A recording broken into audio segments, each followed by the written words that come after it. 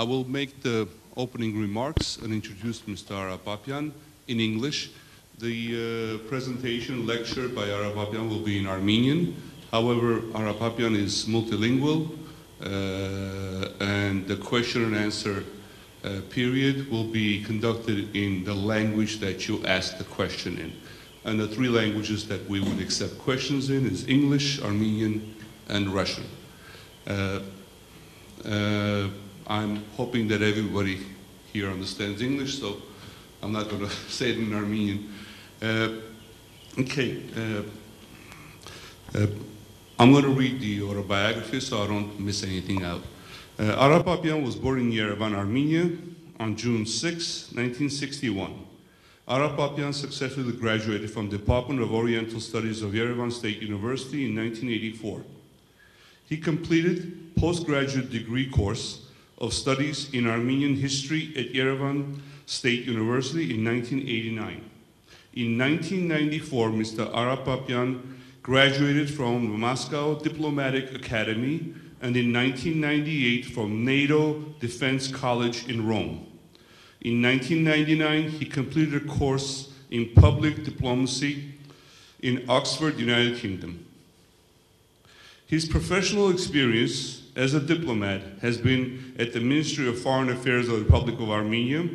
Aրա Պապյան was the Ambassador Extraordinary and Plenipotentiary of Armenia to Canada from 2000 to 2006. Prior to his appointment to Canada, he was the spokesman and head of Public Affairs Department at the Foreign Ministry. His previous position with the Armenian Foreign Ministry were a second secretary of the US and Canada Division of the Armenian Department, American Department in 1991 to 92. Head of Iran Division of the Middle East Department from 1994 to 95, and head of Security Cooperation Division of the Security Issues and Arms Control Department from 1997 to 1999. Mr. Papyan was previously posted to the Armenian Embassy in Tehran, Iran from 1992 to 93 as Second Secretary, and the Armenian Embassy in Bucharest, Romania from 1995 to 96, again as Second Secretary. Prior to joining the Armenian Foreign Ministry, Mr. Papyan was a professor of the Armenian language and literature at Melkonian Educational Institute in Nicosia, Cyprus in 1981 to 82, and then in 1984 to 86. Mr. Papyan served as a military interpreter, translator in Afghanistan. Mr. Papyan speaks Armenian, Russian, English, and Persian. He is married and has 2 children. And as far as his prior position and what he represents, starting in 1999, Mr. Papyan founded the Modus Vivendi, a research center and a think tank. He has studied and made recommendations on the best possible ways to resolve the so-called Armenian question by eliminating as best as possible the negative after effects of the genocide. He is the uncontested authority on the Woodrow Wilson's Arbitral Award and the international agreements that preceded and succeeded it. His book on Woodrow Wilson's Arbitral Award, Wilsonian Armenia or Treaty of Service, has been translated into a number of languages, including Turkish. Today, Aրա Պապյան will give a lecture in Armenian on the legal basis for the Armenian claims. Now, the Armenian claims as such date back right after the genocide. However, some people forget that the Armenian question had existed in the 18th century also. And the European powers back then had always boxed in Ottoman Turkey and always used the Armenian question as a weapon for subjugating Ottoman sultans. Even though the word human rights was not known back then, but it was basically the human rights that the European powers were trying to impose on Ottoman Empire. That hasn't changed in all those 200 or 300 years. Europeans still hold that sword upon Turkey's head every time they want to go cross the red line, so to speak. And today is not an exception to that rule. And as you notice, I mentioned the European powers, but I did not mention the official ally of Armenia, which is at this time Russia, the Russian Federation. 100 years ago, the Bolshevik Russians, Lenin, and Ataturk's Turks, both unrecognized entities, internationally unrecognized entities, entered into an agreement which is called the Moscow Agreement. That agreement was not legal right from the birth because two unrecognized pretenders of governments could not legally enter into an agreement. Therefore, that agreement right from the beginning was illegal. What made it double illegal, again, based on international law, is that they agreed upon the borders and the state of another country, which is not part of that agreement, which was the independent Armenia of 1918 to 1920. And that second violation of international law is what is the cause of all our problems that we are encountering today.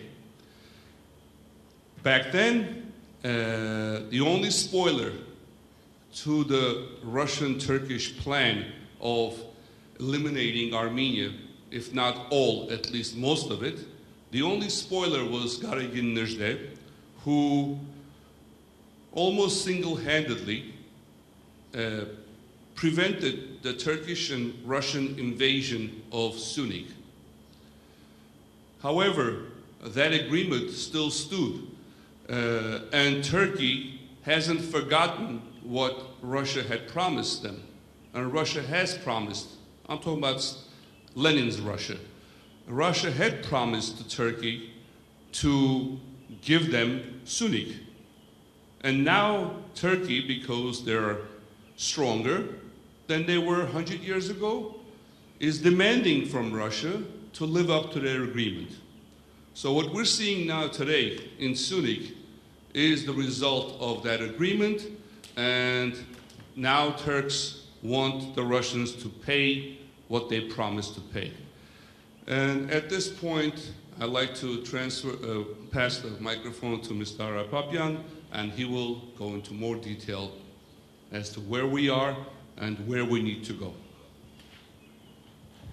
Thank you, Կարո, շնորհակալություն։ Ես ուրախ եմ այս հնարավորության համար կրկին հանդիպելու ձեզ հետ, կիսելու իմ մտքերը, իմ ուսումնասիրությունները, լսելու ձեր կարծիքները եւ ձեր հարցերը եւ միասնաբար փորձելու գտնել այն հարցերի պատասխանները, որոնք մեր առջեւ ծառացած են, իսկ այսօր բազմաթիվ նման հարցեր կան։ Որպեսզի ես չկրկնեմ այն ինչ որ 1-1.5 ամիս առաջ եմ խոսել, ես մի փոքր այլ ձևով կներկայացնեմ, այսինքն քանի որ ես եւ շատերը համարում ենք, որ Միացյալ Նահանգները բացառիկ կարեւորություն հիմա ունեն Հայաստանի եւ անվտանգության ոլորտում եւ տնտեսական զարգացման, եւ հաշվի առնելով, որ նախորդ մեր հանդիպումից հետո Միացյալ Նահանգների նախագահ Բայդենը արտահայտվեց ցեղասպանության մասին, Միացյալ Նահանգները հերթական անգամ, ուզում եմ շեշտեմ, հերթական անգամ ճանաչեցին այս ցեղասպանությունը, սա որակապես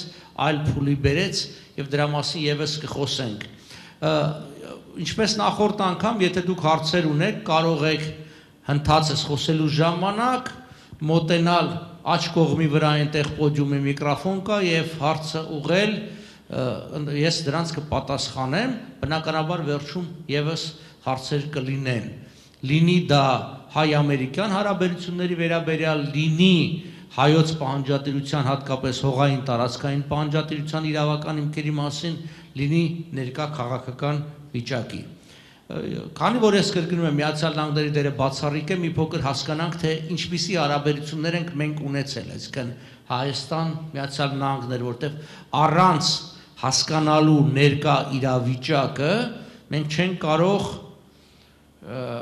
ապագան կանխատեսել։ Հիմա մենք որպես ազգություն Միացյալ Նահանգների հետ կամ այն տարածքի հետ, որը հետագայում դարձավ Միացյալ Նահանգ, գիտեք դեռևս 17-րդ դարից ունեցել ենք հարաբերություններ, առաջին հայը, որը փաստաթղթավորված եղել է Միացյալ Նահանգների տարածքում, դա Մարտին դե Արմինիան, Մարտին հայն էր, որը 1618 թվականից արդեն գիտենք, որ ինքը եղել է։ Հայերը բնականաբար տարբեր առիթներով գալիս էին Միացյալ Նահանգներ եւ մեծ դերակատարություն են ունեցել, այստեղ անդրադառնանք Քրիստավոր Տեր Ստեփանյանին, որը հայտնի ամերիկյան կանաչ արժեթղթերի, այսինքն դոլարի գույնի գիտեք ստեղծողն է եւ առ այսօր իր տեխնոլոգիաներն են կիրառվում դոլարի համար։ Առաջին հայը, որի գիրքը տպագրվել է, դա Խաչիկ կամ Քրիստոֆոր Օսկանյանն էր, հետաքրքիր ոչ թե Օսկանյան, եւ այս գիրքը ինքը տպագրել է այստեղ։ Առաջին հայոց եկեղեցին է Միացյալ Նահանգների հողում, սա Ուստրի եկեղեցին է, Ուստր քաղաքի, սա ժամանակակից եկեղեցին, որ այդ նույնի փոխարեն կա։ Գիտեք, տարբեր հայկական ընտանիքներ էին գալիս, մասնավորապես այս ցեղասպանությունից առաջ, տեսեք, այսինքն Բոստոնի հայ ընտանիքը 1908 թվականի կամ այս ընտանիքները հայերը շատ հիմնականում Օսմանյան կայսրությունից էին գալիս, ռուսահայեր գրեթե չէին գալիս Միացյալ Նահանգներ, այստեղ մենք տեսնում ենք առաջի կոֆե հաուսները Միացյալ Նահանգներում, որ ինչպես Եվրոպայում առաջի հիմնադիրները եղել են հայերը։ Գիտեք, Եվրոպայում առաջի երկու սրճարանները Պրագայում եւ Վիեննայում երկուսն էլ հայերն են բացել, բայց քանի որ Օսմանյան կայսրությունն էին, այդ ժամանակվանից անունը մնաց Turkish coffee, որտեղ Թուրքիայից էին, եւ այդտեղ տարածվեց, թեև հայերն էին տարածողը, դե սուրճն էլ գիտեք, եթովպական է, որևէ կապ չունի, ասենք թուրքերի հետ տարածողները, այս առաջի սրճարաններն են։ Սա օրինակ Քարտաշյանների ընտանիքն է այդ ժամանակ, երբ որ կա իրենց, այսինքն նախարտաշյանների նախնիներն են, հայերը բավականին բան են եղել Միացյալ Նահանգներում, անգամ թվով երբ որ քիչ էին, եւս հայտնի էին, մասնավորապես իր, ասենք, Միացյալ Նահանգների մշակույթի մեջ մենք տեսնում ենք այս գեղարվեստական նկարները, այսինքն կտավները, որ կա, անընդհատ եղել է։ Այստեղ շատ կարևոր մի հարց եմ ուզում անդրադառնամ, գիտեք, Միացյալ Նահանգները ոչ միշտ են եղել այսքան ժողովրդավար եւ հայերի մուտքը նաեւ սահմանափակվեր այն առումով, որ վիճարկում էր արդյոք հայերը սպիտակամորթ են, թե չէ, արդյոք հայերը ունեն լի արժեք իրավունք եւ պիտի ասեմ, որ միայն 1925 թվականին Կարտոզյան ընդդեմ Միացյալ Նահանգների դատավարությամբ հայերը փաստվեցին որպես սպիտակամորթներ, հայեր, այսինքն կարող էին լինել Միացյալ Նահանգների լիերավ քաղաքացիներ, ի տարբերություն գործող ցավոք սրտի այդ ժամանակ բավականին, ասենք, խտրական օրենսդրության, այստեղ Կարտոսյանը ընդդեմ 25 թվականի դատը։ Շատ հետաքրքիր է, որ Միացյալ Նահանգների տարբեր երկրների տալիս էին քվոտաներ եւ ասենք հայերին հատկացված քվոտան 1924 թվականին դուք տեսնում եք, որ 124 էր, այն դեպքում երբ որ ասենք Ավստրալիան 121, Թուրքիան 100, Նոր Զելանդիան 100 եւ այլն, այստեղ միայն այդ թիվը չի, այստեղ շատ կարևոր է, որ սա 1924 թվականի քվոտան է, այսինքն երբ որ Հայաստանը սովետականացված էր, այսինքն ես նախորդ անգամ էլ ասեցի, ուզում եմ ձեզ հիշեցնել, որ մինչև 1933 թվականը Միացյալ Նահանգները շարունակել են ճանաչել Հայաստանի անկախությունը, հետևաբար Հայաստանին բոլոր հատկացումները եղել են առանձին քվոտաներով, այսինքն որպես անկախ պետություն, եւ սա 24 թվականի քվոտաներն են։ Երկրորդ համաշխարհային պատերազմից հետո հայերը շատացան, բայց նաև պիտի նշել, որ Միացյալ Նահանգների ներկայությունը խիստ կարևոր էր Օսմանյան կայսրության տարածքում, այսինքն ոչ միայն հայերն էին գալիս Միացյալ Նահանգներ, այլ ամերիկացիք ևս, եւ հատկապես միսիոներական ընկերությունները եւ դիվանագիտական ընկերություններն են։ Սա առաջին համաշխարհային պատերազմին նախորդող ամերիկյան կոնսուլատներն են, որը 10 հյուպատոսարան կար Օսմանյան կայսրության տարածքում, առաջինը սկսած 1802 թվականից գործել է Սմյուրնիայում, Իզմիրում ներկայիս առաջին բանը, եւ մենք տեսնում ենք, որ տարբեր քաղաքներ է թվում հայաշատ։ Շատ հետաքրքիր է ներկայումս Միացյալ Նահանգների պաշտոնական, այսինքն State Department-ի պաշտոնական կայքեջում այս հայտարարությունը, որ ասում է Միացյալ Նահանգները established a consulate in Erzurum, Armenia, այսինքն սա ներկայիս Միացյալ Նահանգների դիրքորոշումն է, որ նշում է, որ 1896 թվականին, այսինքն իրենք մեր պաշտոնական հարաբերությունները համարում են Էրզրումից 1896 թվականից։ Սա մի պատկեր է այդտեղից։ Բացի դիվանագետներից ամերիկացիները հայերի հետ շփվում էին միսիոներների միջոցով։ Առաջին միսիոներական խմբերը 1810 թվականին են եղել, այնտեղ American Board of Commissioners of Foreign Missions, այս կազմակերպությունը, սա շատ կարևոր հանգամանք է, ինչի եմ սրանց մասին նշում, որտեղ այս բոլոր արխիվները այսօր կան եւ սրանք խիստ կարևոր են մեզ համար Հայաստան Միացյալ Նահանգներ հարաբերությունները մի անգամ վերհանելու համար։ Ավելին ասեմ, որ այս բորդի արխիվները բացարձակ կարևորություն ունեն եւ ցեղասպանության եւ հետ ցեղասպանության համար, որտեղ նրանք հազարավոր, ոչ թե հարյուրավոր, հազարավոր մարդիկ էին, որոնք անընդհատ հաշվետվություն են գրել, ամեն տարի հաշվետվություններ են ներկայացրել եւ գյուղ առ գյուղ հաշվետվություններ կան։ Մեզ մնում է պարզապես այդ ամբողջը ուսումնասիրել։ Բանը։ Մենք այստեղ տեսնում ենք այն միսիոներական բաները, որոնք գոյություն ունեին, կենտրոնները Օսմանյան կայսրության տարածքում, այդ տարիներին դուք տեսնում եք այստեղ բավականին հայաշատ վայրերում կան, այսինքն Էրզրումը կա, Վանը կա, Կեսարիան կա, Մարսվան, Դիարբեքիր, Ադանա եւ այլն։ Եթե որոշ թվեր նայենք, նաև կրթական համակարգում Միացյալ Նահանգները մեծ դեր են ունեցել, դա, ասենք 13 թվականի տվյալներով Միացյալ Նահանգների այդ կողմից Հայաստանում բացված էր 10 քոլեջ, 46 high school եւ այլն եւ այլն։ Տեսնում ենք ընդհանուր առմամբ 35000 ուսանող են ունեցել այդ տարիներին։ Սա կարևոր թվեր են, ինչ եմ սա նշում։ Որտեղ մենք Միացյալ Նահանգների համար ինչ որ երրորդական երկիր չենք եղել, ինչպես Հերբերտ Հուվերն էր գրում իր ուշերի մեջ, որ Հայաստանը Միացյալ Նահանգներում նույնքան հայտնի էր, ինչքան Անգլիան, as England, սա շատ կարևոր հանգամանք է, եւ սա պետք է վերականգնել, ցույց տալ համար, որ մենք ինչ այսօր ուզում ենք, այսինքն այդ սերտ հարաբերությունները մենք սա ունեցել ենք։ Սա նոր բան չի, սա ունեցել ենք, ուրիշ բան մեզ որ ստիպել են վերջի 70 տարում գումարած 30 մոռանալ այս ամբողջը, որտեղ շատերին ձեռնատու չի եղել, բայց սա մենք պիտի հիշեցնենք։ Այստեղ օրինակ բաների, քոլեջների կամ հայսկուլների բաներն է, ցանկն է ըստ տարեթվերի։ Տեսնում ենք ինչ են։ Սա օրինակ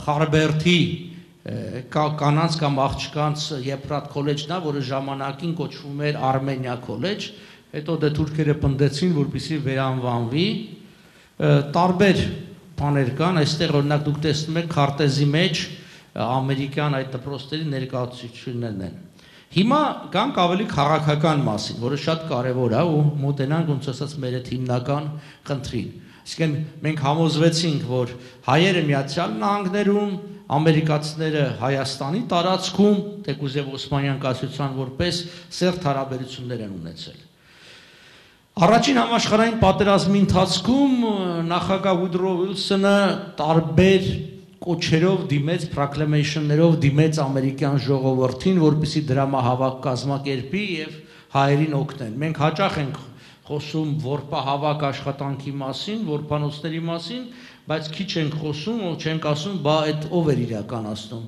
Դա իրականացնում էին ամերիկացիները երկու ձևով։ Մեկը պետական միջոցներով, մոտ $100 միլիոն բյուջեից փողեր հատկացվել, իսկ մյուսը դրամահավաք ամերիկյան ժողովուրդը, այդ թվում նաև աշակերտներ իրենց նախաճաշի փողերը եւ այլն տալիս էին եւ հավաքում էին։ Եվ այստեղ Ուիլսոնի դերը մեծ էր, որովհետեւ ինքը այստեղ տեսնում ենք, որ դեռևս 16 թվականին ինքը երկու կոչով դիմեց ամերիկյան ժողովրդին եւ այդ դրամահավաքը կազմակերպվել է։ Միացյալ Նահանգների կողմից նաեւ այս հայերին օգնելու հարցը եղել է իրենց բոլոր կուսակցությունների կանոնադրության եւ ծրագրերի մեջ։ Օրինակ, մասնավորապես այստեղ դուք տեսնում եք այս Միացյալ Նահանգներում հրատարակված նամականիշը, որը վաճառվում էր եւ գումարը գնում էր Near East Relief-ին եւ այդ փողերը հայ որբերի համար էին գնում։ Էսա բազմաթիվ, ասենք, հայ որբերը, սա օրինակ բանի Գյումրի որբանոցն է, գիտեք, որ Գյումրիում աշխարհի ամենամեծ որբանոցն է եղել երբևէ ցավոք սրտի, 25000 որբ է պահվել եւ ըստ էության, եթե 130,000 որոնք ամերիկյան որբանոցներում պահվեցին եւ մեծ մասը մնաց Հայաստանում, այո, փոքր մասը տեղափոխվեց Միացյալ Նահանգներ, որ անչափահասների մասին է խոսքը, բայց մեծ մասը մնաց Հայաստանում եւ սա այն թարմ արյունն էր, որը հնարավորություն տվեց Հայաստանի այդ ժամանակ կիսավեր հանրապետությանը ոտքի կանգնելու։ Այստեղ տեսնում ենք ամերիկյան հենց բանի կողմից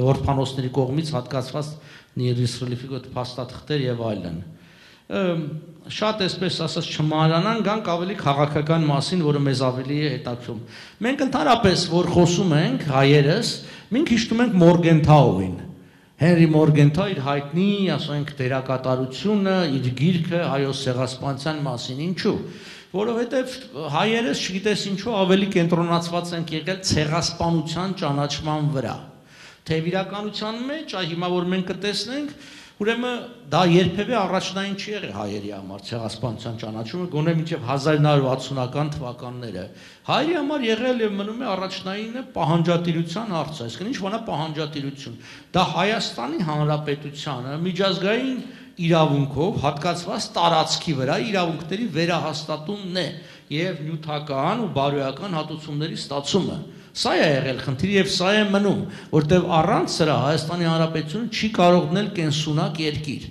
Այն որ ասում են ուժեղանանք, հետո այդ պահանջները կդնենք, բան, դրանք մանկական հեքիաթներ են։ Մենք չենք կարող ուժեղանանք 29000 քառակուսի կիլոմետրով շրջապատված թշնամիների կողմից։ Եվ մենք հիմա այս օրերին տեսնում ենք, թե ինչ է տեղի ունենում Սյունիքում, այսինքն դու նախ պիտի լինես ուժեղանալու համար հնարավորություն ունեցող երկիր, որ ուժեղանաս։ Եվ այս բանը շատ լավ գիտակցում էին դիվանագետների, իրավաբանները, պայքարը այդպես էլ եղել է։ Այստեղ մենք տեսնում ենք Վահան Քարտաշյանին եւ Ջեյմս Ջերարդին։ Վահան Քարտաշյանը Ելի համալսարանը ավարտած փայլուն իրավաբան էր եւ ինքը եղել է American Committee for Armenian Independence կազմակերպության հիմնադիրը դեկտեմբեր 1918 թվականից, որի նպատակն էր հայոց պետականության ճանաչումը Միացյալ Նահանգներից, այսինքն այն ինչ որ մենք հիմա փորձում ենք անենք, ինքը առաջի քայլերն էր անում։ Ճանաչում, Փարքաստո այսօր ճանաչված է, բայց հզորություն։ Իսկ Ջեյմս Ջերարդը ինքը Միացյալ Նահանգների նախկին դեսպանն էր պատերազմի ժամանակ, Գերմանիայում եւ մեծ դերակատարություն ուներ։ Իր արխիվը կորած էր, մի քանի տարի առաջ ինձ հաջողվեց գտնել նրա արխիվը եւ զարմանալիորեն ոչ թե Նյու Յորքում էր, որտեղ օֆիսն է եղել, ոչ թե Վաշինգտոնը, որ բան, այլ Մոնտանա նահանգում։ Մոնտանա նահանգում է գտնվում Ջեյմս Ջերարդի արխիվը։ Մի օր երևի կարելի է հրատարակել շատ հետաքրքիր բաներ կան հայերի իրավունքների եւ նամակագրությունը Միացյալ Նահանգների ղեկավարության հետ։ Ցավոք սրտի այդ մարդիկ մոռացվել էին, մասնավորապես սա Վահան Քարտաշյանի գերեզմանն է, այստեղ ոչ հեռու է գտնվում, բանը Cedar Grove Cemetery, Long Island, այն ժամանակ, երբ որ ես զբաղվում էի այս հարցով, ինձ թվաց, որ գերեզմանը կորացա, որտեղ չհաջողվեց գտնել, ինքը չկար ցուցակների մեջ այս մարդու անունը, բայց փառք Աստծո իմ երկու ընկերների միջոցով իրենք կարողացան գտնել եւ պարզվեց, որտեղ փաստաթղթերում գրված է, հաշվառված է Վահար Քարտեշտյան, այսինքն լրի ուրիշ սխալագրությամբ չէր կարող, քանի որ տեսնում եք գրությունը հայատառ է եղել։ Եվ այսօր ես արդեն գիտեմ, որ բազմաթիվ մեր հայրենակիցներ այցելում են Վահան Քարտաշյանի գերեզմանը։ Հիմա քաղաքական առումով Միացյալ Նահանգները ինչպես պիտի դիրքորոշում հստակեցնեին Հայաստանի նկատմամբ, նախ դու իրականացնում ես փաստահավաք գործողություններ։ Մեկը King Crime Commission կոչեցած այդ հանձնաժողովներ, որը գնաց այցելության ուղարկվեց Միացյալ Նահանգների կողմից, այն տարածքը, որ այսօր Սիրիա եւ Լիբանան է, հասկանալու համար, թե ինչ կա եւ ինչպես պիտի հայկական հարցը լուծվի։ Այստեղ Պարոն Եղյուկյանն արդեն նշեց հայկական հարցի մասին, որ դա եղել է վաղուց։ Պիտի հիշեցնենք, որ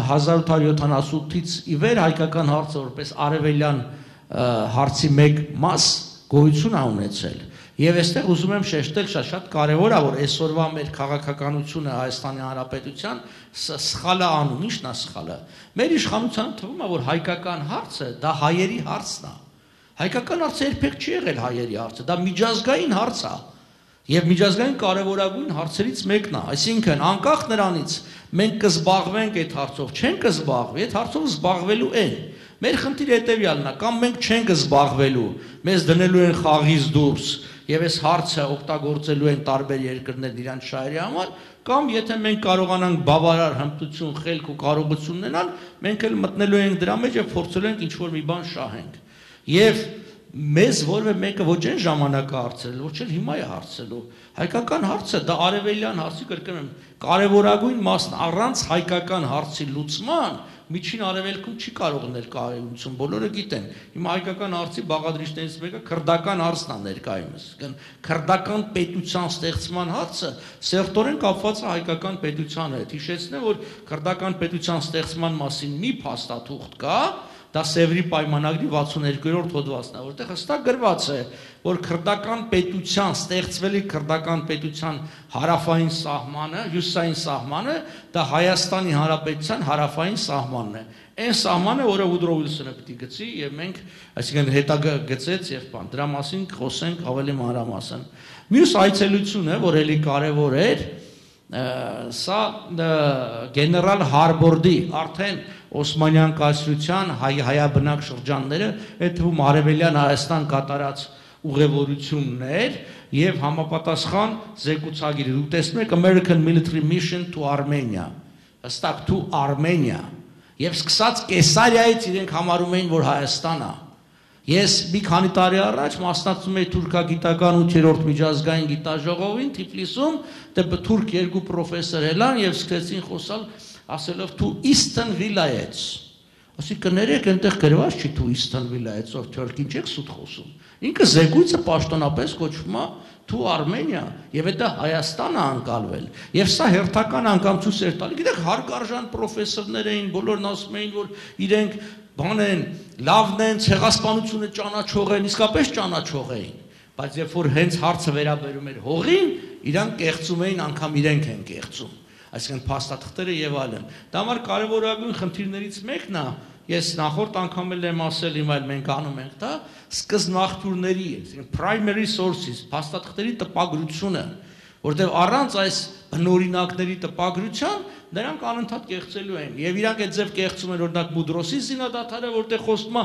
6 հայկական վիլայեթի մասին, իրենք հայկական բառը հանում են ամեն անգամ տպագրությունից գրում է 6 վիլայետներ ինչ որ անորոշ է, դե հստակ գրած է 6 հայկական վիլայետներ։ Այսինքն, երբ որ Թուրքիան ստորագրում էր իր պարտությունը, ինքը ճանաչում էր, որ այդ 6 վիլայետը հայկական է եւ այլն։ Սրանք կարևորագույն բաներ են, որոնք վաղը դատարանում մեզ պետք է գալու։ Դրա համար պիտի արվի։ Ես Հարբորդի, այստեղ շատ հետաքրքիր է Հարություն Խաչատուրյանը, որը կապիտան էր ամերիկյան բանակի այցը, նա հետագայում հայրենիք ամսագրում տպեց իր հուշերը 41-42 թվականին եւ նորից հետաքրքիր է ինչու այդ թվականներին էս վերհիշեցին։ որովհետև այս թվականներն էր, որ հայկական հարցը վերազարթոնք էր ապրում։ Մենք հայերս մոտավորապես 300,000 զոհ ենք տվել, մենք չենք համարվում պատերազմի մասնակից երկիր եւ հաղթող երկիր, Թուրքիան, որ մի զոհ չի տվել երկրորդ համաշխարհային պատերազմում, համարվում է համաշխարհային պատերազմում հաղթող երկրներից մեկը։ Սա ցավալի իրողություն է, որ պիտի ընդունենք։ Շատ հետաքրքիր է այս հենց այդ ֆոտոները, որ դուք այստեղ տեսնում եք, այս պատվիրակության հետ, ինչի է սա, տեսեք, մենք միշտ առհամարել ենք, չենք զբաղվել Հարվարդի այս հանձնաժողովի փաստաթղթերով, բաներով, որտեղ կարևոր չենք համարել, բայց այսօրվա Թուրքիայի բանը գլխավոր շտաբպետն չէ, պաշտպանության նախարարը Թուլասի Աքարը իր ավարտաճառը նվիրված է այս գեներալ Հարվարդի այցելությանը կամ միսիոնին առաքելությանը Հայաստան։ Դուք պատկերացնում եք, չէ՞ ինչ կարևոր է, որ իրանց գլխավոր շտաբի ակադեմիայում դա ուսումնասիրում են որպես առանձին նյութ եւ այսօրվա թիվ 1 զինվորական Թուրքիայի այս հարցի մասնագետն է։ Իսկ մենք ընդհանրապես որևէ բան չենք արել այս ուղղությամբ, այնինչ այս այցելությունը հսկայական բաներ ունի, մեջը եզրակացություններ, որոնք որևէ մեկը սրան ժամկետը չի անցել։ Իսկ հեսա պաշտոնական դիրքորոշումն է Միացյալ Նահանգների։ Հայերը այդ ժամանակ շատ ավելի ակտիվ են եղել, այստեղ դուք տեսնում եք հայկական առաջի պատվիրակություններից մեկը 1919 թվականի պատվիրակությունը, որ եկավ, այստեղ դուք առաջի շարքում այդ զինվորականը, որ տեսնում եք ճաղատը, դա Հակոբ Բագրատունին է, Հակոբ Բագրատունին հետագայում մեր դեսպաններ Բրիտանիայում թաղված է այնտեղ, մի քանի տարի առաջ ինձ հաջողվեց գտնել իր գերեզմանը, էլի անտերության մատնված բնականաբար, դա Բրիտանիայում ռուսական բան ինքը գերեզմանոցում էր սեքշան մեր, որտեղ ինքը ամուսնացած է եղել Ռուսաստանի ցարական Ռուսաստանի վերջին կամ ցարական չէ, այսպես ասած, ոչ բոլշև Ռուսաստանի վերջին ղեկավար Կերենսկու քրոջ հետ Աննայի հետ, այսինքն եւ թաղված է Աննայի հետ միասին այդտեղ, այստեղ դուք տեսնում եք գեներալ Անդրանիկին, դուք տեսնում եք կանգնածների մեջ Գարեգին Փաստրմաչյանին, Հակոբ Արմեն Կարոյին, որը Հայաստանի Հանրապետության առաջին դեսպանն էր։ Մենք այնքան ենք սրա մասին լռել, որ մի քանի տարի առաջ Միացյալ Նահանգները նշում էին հայ-ամերիկյան դիվանագիտական հարաբերությունների 25-ամյակը,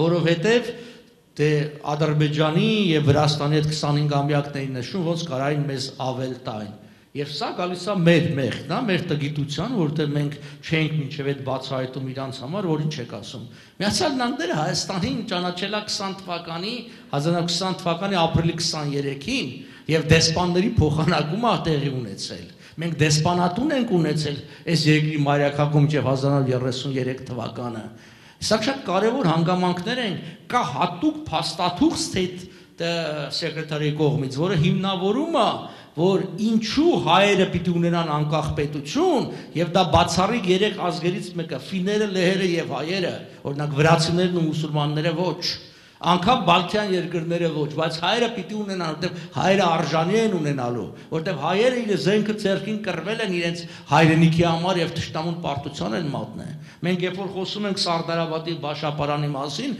մենք հաճախ մոռանում ենք, որ դրանք առաջին համաշխարհային պատերազմի կարևորագույն ճակատամարտներից մեկն էր։ Այսինքն հայերը չկասեցնեին թուրքական բանակի առաջընթացը դեպի Բաքու, Բաքվի նավթը գերմանացիները ձեռը կհասներ առնվազն մի քանի ամիս առաջ եւ մի քանի ամիս ավելի շուտ նավթը կլներ, որ նշանակում է մի քանի տարի եւս պատերազմը կշարունակվեր եւ մի քանի միլիոն մարդ ավել զոհվեր։ Հայեր իրենց կյանքի գնով եւ դա իմիջիալոց ամրագրված է նաեւ ազգերի լիգայի այդ ժամանակվա փաստաթղթերը, որ հայերը փրկեցին Եվրոպային այդ իրանց անznազող պայքարով։ Հիմա փոխանակ մեզ այս ամբողջը տպենք, դնենք շրջանառության մեջ, դու ինչ գիտեմ այդ տարբեր ազգերի, մենք չենք արել։ Սա շատ ցավալի իրավիճակ է, որ ապշեցուցիչ է, որ նայում ես, մենք հիմա կենտրոնացել էինք ցեղասպանության ճանաչման վրա, Եվես դիվանագիտական պահ եւ Բայդենի կողմից ցեղասպանության հերթական ճանաչումը մի շարք դրական կողմերով հանդերձ, ասեմ նաեւ այն, որ մեզ հնարավորություն կտա, որ մեր ժամանակը, ջանքերը, ռեսուրսները, փողը կենտրոնացնենք արդեն Հայաստան Միացյալ Նահանգներ հարաբերությունների վրա։ Այն ինչ որ ասել եմ նախորդ անգամ, հիմա էլ պետականաշինություն, state building, առանց կառուցելու, կերտելու հայոց պետականություն մնացածը քամու վերացնա քամուն տանելի է։ Կառուցեք հարյուրավոր դպրոցներ, մանկապարտեզներ, երկաթուղիներ, չգիտեմ ինչ ուզում եք արեք, չկա պետություն այդ ամբողջը մնալու է թշնամուն, ինչպես մնաց Արցախում։ Որևէ դպրոց ու եկեղեցի չփրկեց, որտեղ մենք պետություն չունենք, ցավոք սրտի եւ այսօր էլ չունենք։ Այս անկախ պետականություն ամենակարևոր բանն է, կկերտենք անկախ պետականություն, այն որ ասում ազատ անկախ, կլինի միացյալ, ինչ ակում ազատ, որ քաղաքացին տիլնի ազատ, անկախ, որ երկիրը Ռուսաստանի գաղութ չպետք է լինի։ Սա շատ կարևոր հարցեր է։ Մենք ուզում ենք լինենք Ռուսաստանի գաղութ, բայց ակնկալում ենք օգնություն Ամերիկայից կամ Եվրոպայից։ Չի լինում նման բան։ Չի լինում, մենք եթե մակում քվեարկում ենք ու մոկտին նրանց էլ պիտի ակնկալենք։ Ցավոք սրտի մենք չենք տեսնում այսօր այդ աջակցությունը Սյունիքում։ Այսօր Մակրոնն է խոսում ավելի շատ հայերին ռազմական օգնություն ցուցաբերելու մասին, քան Պուտինն ու Լավրովը։ Հիմա այստեղ ես մի հատված բերել եմ հենց բանը Միացյալ Նահանգների կողմից Հայաստանի անկախության ճանաչման այդ փաստաթղթից, որը ստորագրված է եղել Բեյնբրիջ Քոլբի կողմից, պետքարտուղարի կողմից, այս բոլոր այս փաստաթղթերն են իրենց հղումներով եւ այլն։ Սա հայկական դեսպանության շենքն է, առաջի դեսպանության շենքն է։ Վաշինգտոնում ներկայումս սա Գաբոնի դեսպանատունն է։ Երբ որ Վաշինգտոն կգնաք, գնացեք, հետաքրքիր է, այս շենքը վերևը հին լուսանկարն է, իսկ ներքևում նոր արդեն լուսանկարն է, տեսնում եք։ Հետաքրքիր է շենքը, որ հայերը պահում էին մինչև 60-ական թվականները, պատկանում էր Բագրատունի ազգանունով հայկական ընտանիքի, իրենք պահում էին, որ ի վերջո վերականգնի հայոց դեսպանատունը այդտեղ, բայց դե հին սերունդը ծերերը մահացան, գնացին, երիտասարդները այդ շենքը ծախեցին արդեն գնաց, բայց սա էլ այդ փաստաթղթերից մեկն է, որ եղել է։ Սա օրինակի նույն դեսպանատան կողմից տրվող բաներն է, անցագրերն է եղել, այսօր ու եթե տեսնեք, փաստաթղթերի մեջ ժամկետները չի վերջանում 20 թվականով։ Այսինքն եւ այս փաստաթղթերը ճանաչվել են որպես օրինական 27-28 թվական, որը ինչ է նշանակում։ Սա նշանակում է, որ աշխարհը ճանաչել է հայոց պետականության գոյությունը։ Հիմա սա այսպես պատմական փաստ չէ, էլի վերացական, որ խոսենք, սա ինչով է կարևոր։ Սա ի պատասխան են բոլոր բաների, որ Կարսի պայմանագիր, Մոսկվայի պայմանագիր, չգիտեմ, չեղարկել են, ոչ բան չկա։ Ոչ բան չեն չեղարկել, չեն էլ կարող չեղարկեին։ Ոնց կարող է երկու հանցագործ բանդա, հրոսակախումբ հավաքվի ինչ-որ մի բան չեղարկի։ Ոնց կարան քեմալականներն ու բոլշևիկները չեղարկեն մի բան, լինի Մոսկվայում կամ Կարսում։ Այդ պահին քեմալականները Օսմանյան կայսրության դատարանի կողմով մահվան դատապարտված պատերազմի հանցագործներ էին 21 թվականին։ Իրենց ներում աշնորհվել միայն 1923 թվականով Amnesty Declaration-ում Լոզանում։ Մինչև այդ իրանք հանցագործ են եղել, ոչ թե հայերի կողմից։ Հենց օրինական Օսմանյան կայսրության դատարանի կողմից է դա եղել։ Նույնը վերաբերում է բոլշևիկներին։ Այսինքն, այս ինչ եմ սրանք շեշտում, որ տպավորություն չլինի, որ այս պատմությունը պատմության համար է։ Ես սա պատմության համար չեմ ասում, այսօր դա շատ կարևոր հարց է, որտեղ անպայմանորեն մեզ ասելու են, չէ, դուք էլ 1000 անգամ լսած կլնեք, որ բա չէ, սևերը ստից թուղթ է, որտեղ Մոսկվայի պայմանագրով չեղարկվել է, բա Կարսի պայմանագիր է, բա Ալեքսանդրապոլի պայմանագիր, եւ խոսում են մարդիկ առանց հասկանալու ինչի մասին են խոսում։ Իսկ այս վկայությունները, եթե դու ունես 1923 թվականին կամ 25 թվականին Վաշինգտոնում Հայաստանի դեսպանատ կողմից տված փաստաթուղթ, որը Միացյալ Նահանգների կամ Ֆրանսիայի կողմից ճանաչվել է որպես օրինական, սա նշանակում է, որ Միացյալ Նահանգները կամ Ֆրանսիան կամ մյուսը չի ճանաչել Հայաստանի օկուպացիան եւ անեքսիան Ռուսաստանի եւ Թուրքիայի կողմից։ Սա փաստ է, սա դատական իրողություն է, դատարանում սա հաշվի են առնելու։ Ասեմ, որ միայն 1933-ին է Միացյալ Նահանգները ճանաչել Հայաստանի անեքսիան Ռուսաստանի կողմից։ Իսկ Թուրքիայի կողմից առ այսօր ճանաչված չի։ Առ այսօր Միացյալ Նահանգները չեն ճանաչել Հայաստանի, այսինքն այն ինչ որ մենք ասում ենք Արևմտյան Հայաստանի անեքսիան Թուրքիայի կողմից, դա ամրագրված ա եղել 1923 թվականի օգոստոսի 6-ի թուրք ամերիկյան համաձայնագրով վերականգնելու դիվանագիտական հարաբերությունները եւ Սենատը 1927 թվականին քննարկել ա, քվեարկել ա, մերժել ա Առ այսօր Միացյալ Նահանգները չեն ճանաչել Թուրքիայի Հանրապետությունը որպես այդպիսին։ Դիվանագիտական հարաբերությունները ստեղծելու համար մերժվել են բոլոր հիմքերը եւ կարևորը հիմնավորումը հետեւյալն է, որովհետեւ failed to implement Woodrow Wilson's arbitral award։ Այսինքն քանի դեռ Թուրքիան չի իրականացրել իրավարար վճիռը, Միացյալ Նահանգները չի կարող ճանաչի։ Ինչու չի կարող ճանաչի, որտեվ իրավարար վճիռը ուժի մեջ է եւ իրավարար վճիռը այս երկրում ունի ամենաբարձր կարգավիճակը, այն կնքված է Միացյալ Նահանգների մեծ կնիքով։ Միացյալ Նահանգների մեծ կնիքով կնքված փաստաթղթերը իրանք մաս են կազմում այս երկրի օրենսդրությանը, law of the land։ Չկա մի որևէ երկիր, որի վերաբերյալ Միացյալ Նահանգները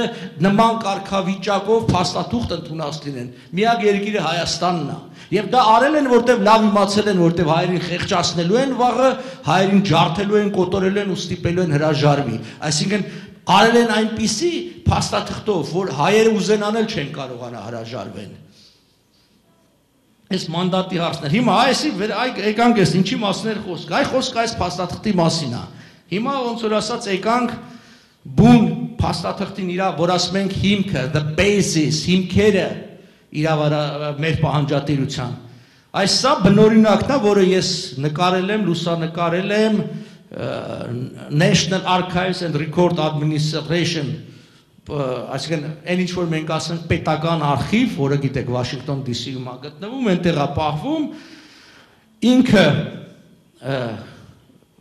legal size թուղթ է, այս կապույտ գույնի, այս համապատասխան թելով փաթեթավորված, ստորագրություն դուք տեսնում եք այստեղ Woodrow Wilson-ի ստորագրությունը, ենթաստորագրությունը Bainbridge Colby State Secretary, եւ ամենակարևոր այն սպիտակը, որ տեսնում եք, դա Միացյալ Նահանգների մեծ կնիքն է, որ դրվել է եւ հաստատվել է, որտեղ դա սեղմվում է հատուկ թղթի վրա եւ դա փակցվում է եւ արված է։ Եվ արված է այս ամբողջը։ Եվ ցավոք սրտի առաջին անգամ այս փաստաթուղթը հրատարակվեց 2011 թվականին մեր կողմից։ Այս փաստաթուղթը չէր տպագրվել, գրեթե 100 տարի։ Այսինքն պատկերացնում եք կա դատական վճիռ, որով քեզ տվել են 100,000 քառակուսի կիլոմետր, եւ փոխանակ դա առաջինը, դա հրապարակես եւ անել տարբեր լեզուներով մենք չէինք արել։ Եվ այստեղ նշվեց, այո, վերջին հրատարակությունը թուրքերենն էր, որ մենք թարգմանեցինք եւ այլն։ Այնտեղ կարծեմ երկու օրինակ էս բանի փաստաթղթի ամբողջական տեքստից կա։ Ամեն ինչ մարդիկ 4000 հարցում են ուղարկել այս ամբողջը անելու։ Ես կարծում եմ մենք այս փաստաթղթի հիմքերը եւս պիտի հայթայթենք եւ տպագրենք, որովհետեւ այս հիմքերի մեջ հսկայական մանրամասներ կա, որ մեր օգտին է խոսում։ Գյուղ առ գյուղ, թե որ գյուղում ինչքան հայ ա եղել, ինչ դպրոց ա եղել, ինչ եկեղեցի ա եղել, այս ամբողջը մարդիկ արել են։ Եվ շնորհիվ այս մարդու Woodrow Wilson-ի այս ամբողջը արվել։ Հիմա ես մի երկու խոսքով պատմական, արդեն ոչ թե ընդհանուր հայ-ամերիկյան պատմականը, որը եւս շատ կարեւոր է, որովհետեւ գիտեք, ամեն ժողովուրդ սիրում է, որ այն պատմության այն մասը, որ իրեն է առնչվում, ամերիկացիներն էլ սիրում են, երբ որ ինչպես ասած shared history, ընդհանուր բանը կա, բայց հիմա անդրադառնանք այդ իրավարար վճռի նախընթացին։ 1918 թվականին Թուրքիան ստորագրեց Մուդրոսում զինադադար ընդունեց իր պարտությունը, դրանից հետո մյուս երկրները եւ 20 թվականի 19 թվականի հունվարից Փարիզում գումարեց խաղաղության վեհաժողովը։ Եվ այդտեղ ստեղծվեց մեծ քարյակ, այսինքն մեծ երկրների ղեկավարները պիտի որոշում կայացնեն։ Այստեղ աչի զախ ուրեմն Woodrow Wilson-ն է, Միացյալ Նահանգների նախագահը, Ջորջ Կլեմանսոն նախագահը Ֆրանսիայի, Էդուարդ Օրլանդոն Իտալիայի վարչապետը եւ Դեյվիդ Լորդ Ջորջը Մեծ Բրիտանիայի վարչապետը։ Այս 4-ն էին, որ լուծում էին աշխարհի ճակատագիրը։ Սա շատ կարևոր է ինչ առումով, որ սրանք այն մարդիկ են, ովքեր լուծել են Արևելյան Եվրոպայի եւ Միջին Արևելքի ճակատագիր, ինչ պետություններ պիտի ստեղծվեին եւ ինչ սահմաններով։ Եվ եթե որևէ մեկը հարցականի տակ է դնում սրանց որոշումների օրինականությունը, ինքը պիտի հասկանա, որ ինքը հարցականի տակ է դնում այսօր գոյություն ունեցող պետությունների ճակատագիրը։ Խոսքը վերաբերում է Լեհաստանին, Չեխիային, Սլովակիային, Ռումինիային, Հունգարիային, Միջին Արևելքում դա վերաբերում է Լիբանանին, Սիրիային, Հորդանանին, Իրաքին եւ այլն։ Որտեղ չգիտես ինչ են հայերին ասում են անօրինական է, ոմանք են ասում անօրինական։ Չի կարող լինի, հասկանում եք, կամ բոլորի համար է անօրինական, կամ եթե օրինական է նաեւ հայերի համար է օրինական։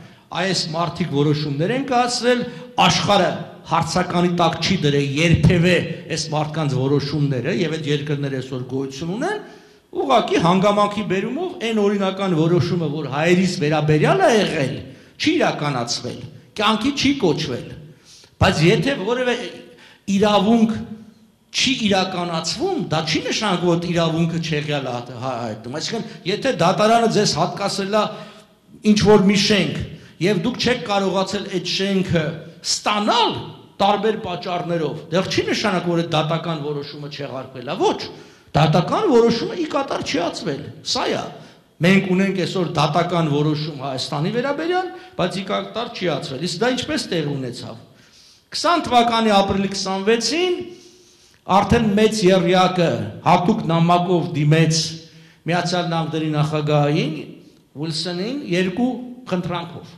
Մեկը հայկական մանդատի ստանձնումներ, իսկ մյուսը Հայաստանի եւ Թուրքիայի միջև սահմանի որոշումը իրավարար վճռով։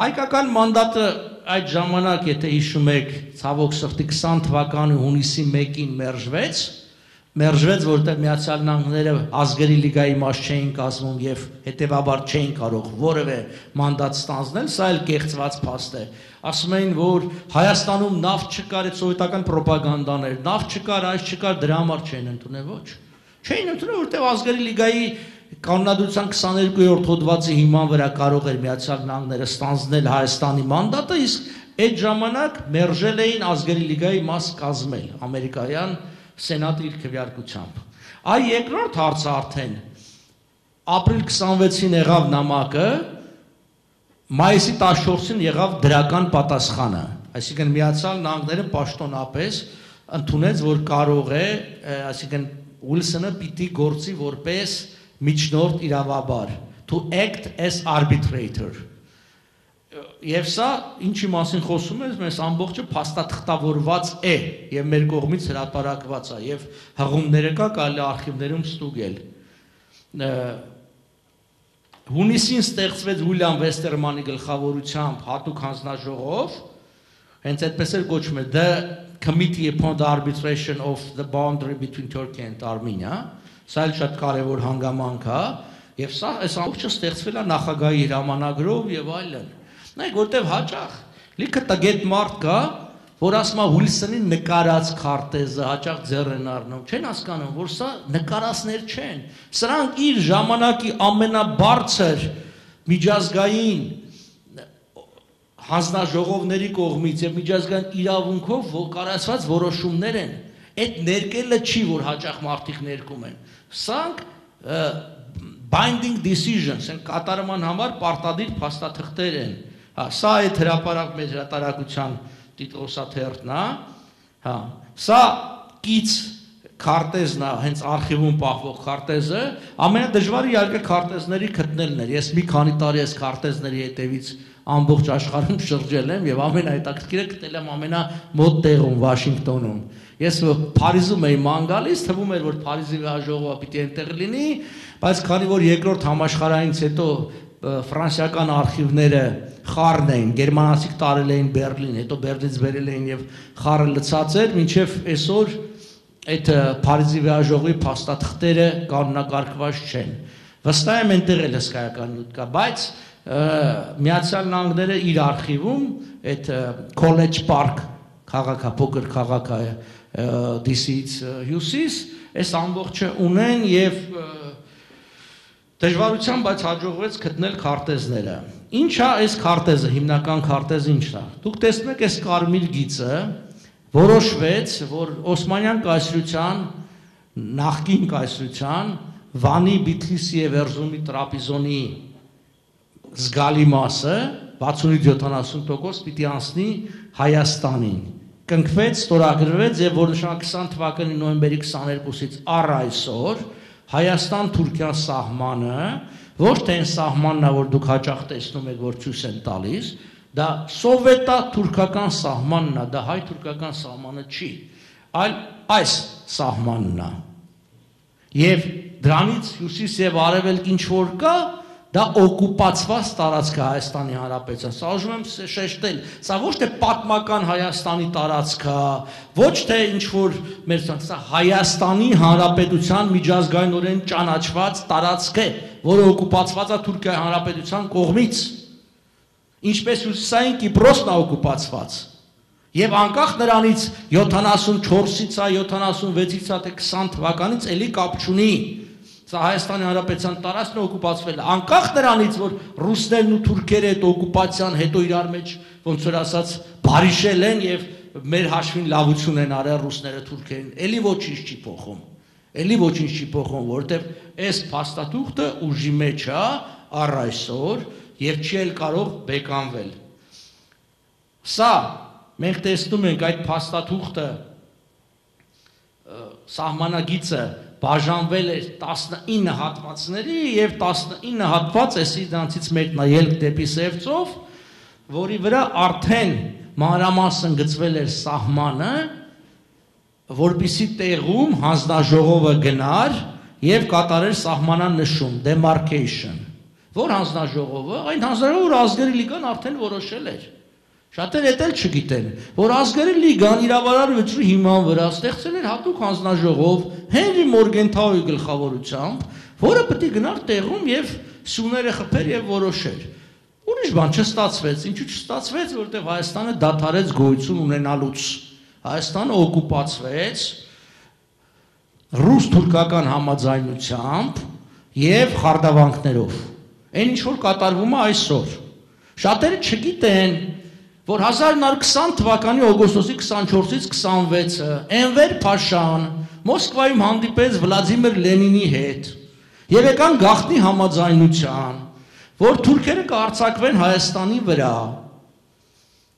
Ասում եմ 20 թվականի օգոստոսի պայմանավորությամբ փաստաթղթավորված, պահպանված է Էնվերի նամակը Ֆոնսակտին։ Իսկ մինչ այդ ռուսները կքայքայեն հայոց բանակը կպարտվի, թուրքերը մի քիչ կջարդեն, կկոտորեն հայերին, մոտ 200,000 հոգի, կմտնեն, կանցնեն Ախուրյան գետը, ավելի կգրավեն, քան իրանց պիտի լինի, հետո կգան թրկարար ռուսները, կփրկեն մեզ, եւ հետո կպարտադրեն թուրքերին նաեւ դուրս գալու Շիրակից, եւ իրենք կլինեն թրկարար, մենք իրենց կլինենք երախտապարտ։ Իդեպ այդ սցենարը իրականացվեց հերթական անգամ անցյալ տարի սեպտեմբեր-նոյեմբեր պատերազմին, ինչպես 20 թվականի սեպտեմբեր-նոյեմբեր պատերազմի ժամանակ էր իրականացվել։ Քայլ առ անգամ նոր բան չէին հորինել, այսինքն չէին էլ ուզեցել, վերցել են հին սցենարով նորից խաղարկել են այդ ամբողջը։ Նույն ձևի հայկական բանակը քայքայվեց 20 թվականի պրոպագանդայով, թուրքական բանակը հարձակվեց եւ տեղի ունեցավ այն, ինչ որ տեղի ունեցավ։ Հիմա սա որոշ մի երկու քարտեզներ են, որոնք հրապարակվել են այդ ժամանակ, որոնց մի մասը մենք օրացույցում տպել են, որ դուք տեսնում եք աշխարհը ճանաչում էր այս սահմաններով։ I will briefly describe what I spoke previously. After World War, there was peace conference in Paris, deciding so-called New World Order in Eastern Europe and Middle East. In January 1920, the first time, it's here, okay. The first time conference began to discuss to tackle the future of the Ottoman Empire, and they decided that the separate independent Armenian statehood must be created. On April 26, a special letter, which is called Compromis, was sent to the President of the United States, Woodrow Wilson. The two main topics were the United States to assume a mandate over Armenia, and the second point was the President of the United States to make arbitral decision on the border between Armenia and Turkey. What is arbitral award? It's a binding decision. This is important.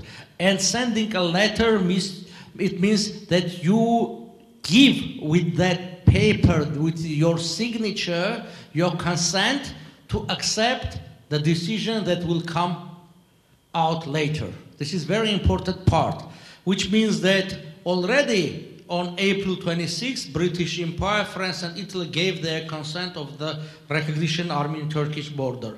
And later when Woodrow Wilson signed the arbitral award and was countersigned by Bainbridge Colby, State Secretary, and it was sealed by the Great Seal of the United States, it became part of the legislation of the United States called Law of the Land, which means that all these countries have this commitment and obligation, and they cannot nullify, nobody can, because according Hague Convention, it's here, okay. It's a convention dated 1889 and 1907, which says that settles put the end of dispute definitely and while without appeal, cannot be appealed. Which means that legally the border between Armenia and Turkey until now is this one.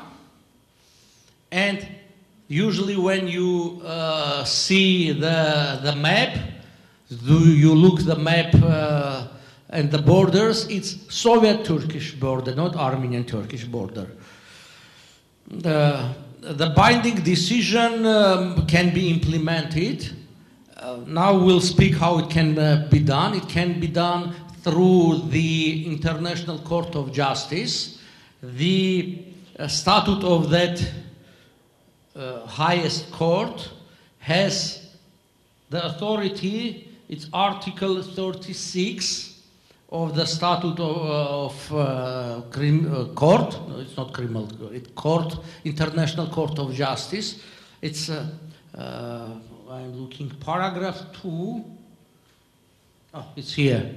Article 36 is paragraph 2, which interpretation of a treaty or any question of international law. This describes the authority of the court. We can, based on this article, ask for clarification of the status of arbitral award, current arbitral award, or based on Article 65, can apply for so-called advisory opinion. And after that, when the decision will be done, we can go to Security Council and ask and request them to implement the decision.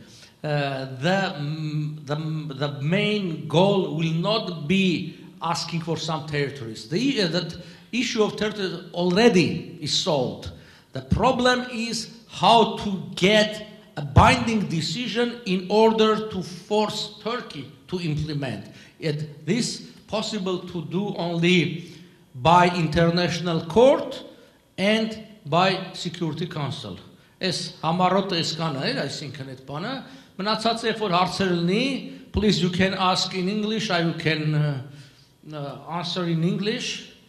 Ֆարսի համ հարց միզանա, ֆարսի համ միտունի.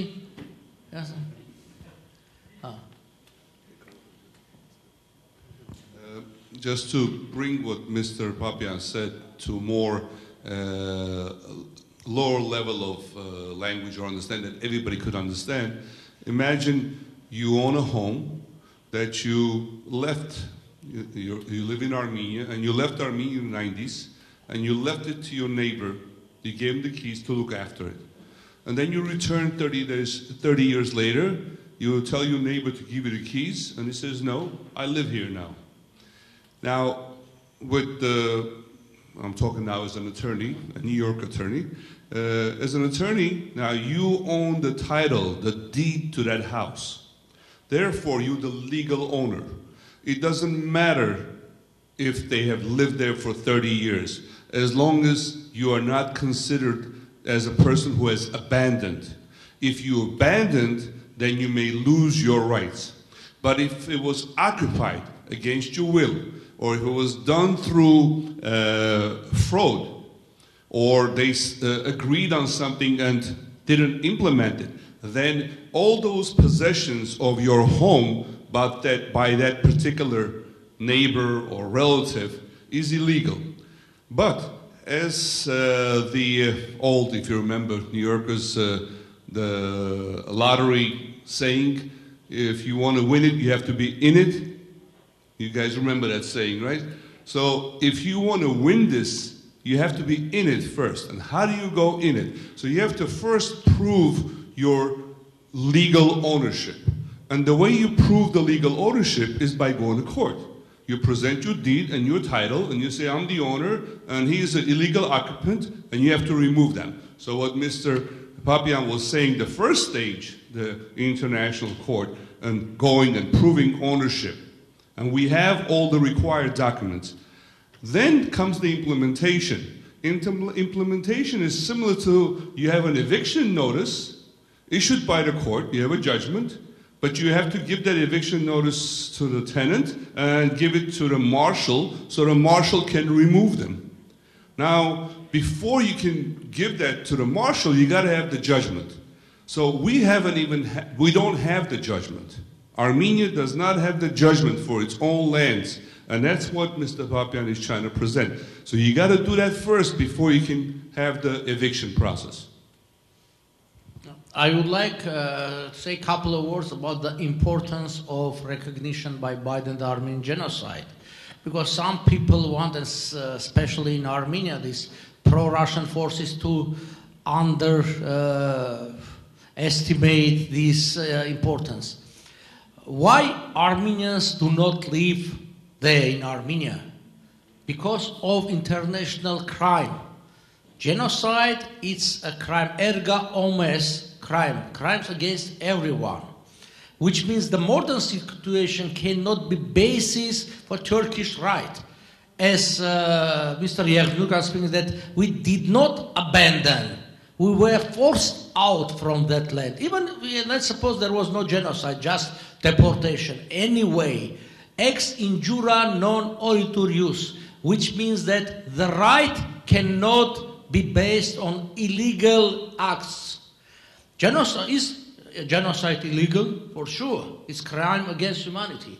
Is deportation illegal? Yes. This is why we appreciate what did Biden. Because in the international court, they will say, okay, no Armenian now lives there. Okay, you have the right, but we'll not give you your lands because you have abandoned them. In Turkey, in 1920s, I do not remember, 26, there was a law of abandoned property. It was given a couple of weeks for Armenians to come and present their documents, their deeds on the property and ask for that. But was very strict time limit for them. And also there was very strong order to all border keepers not to allow Armenians to come back.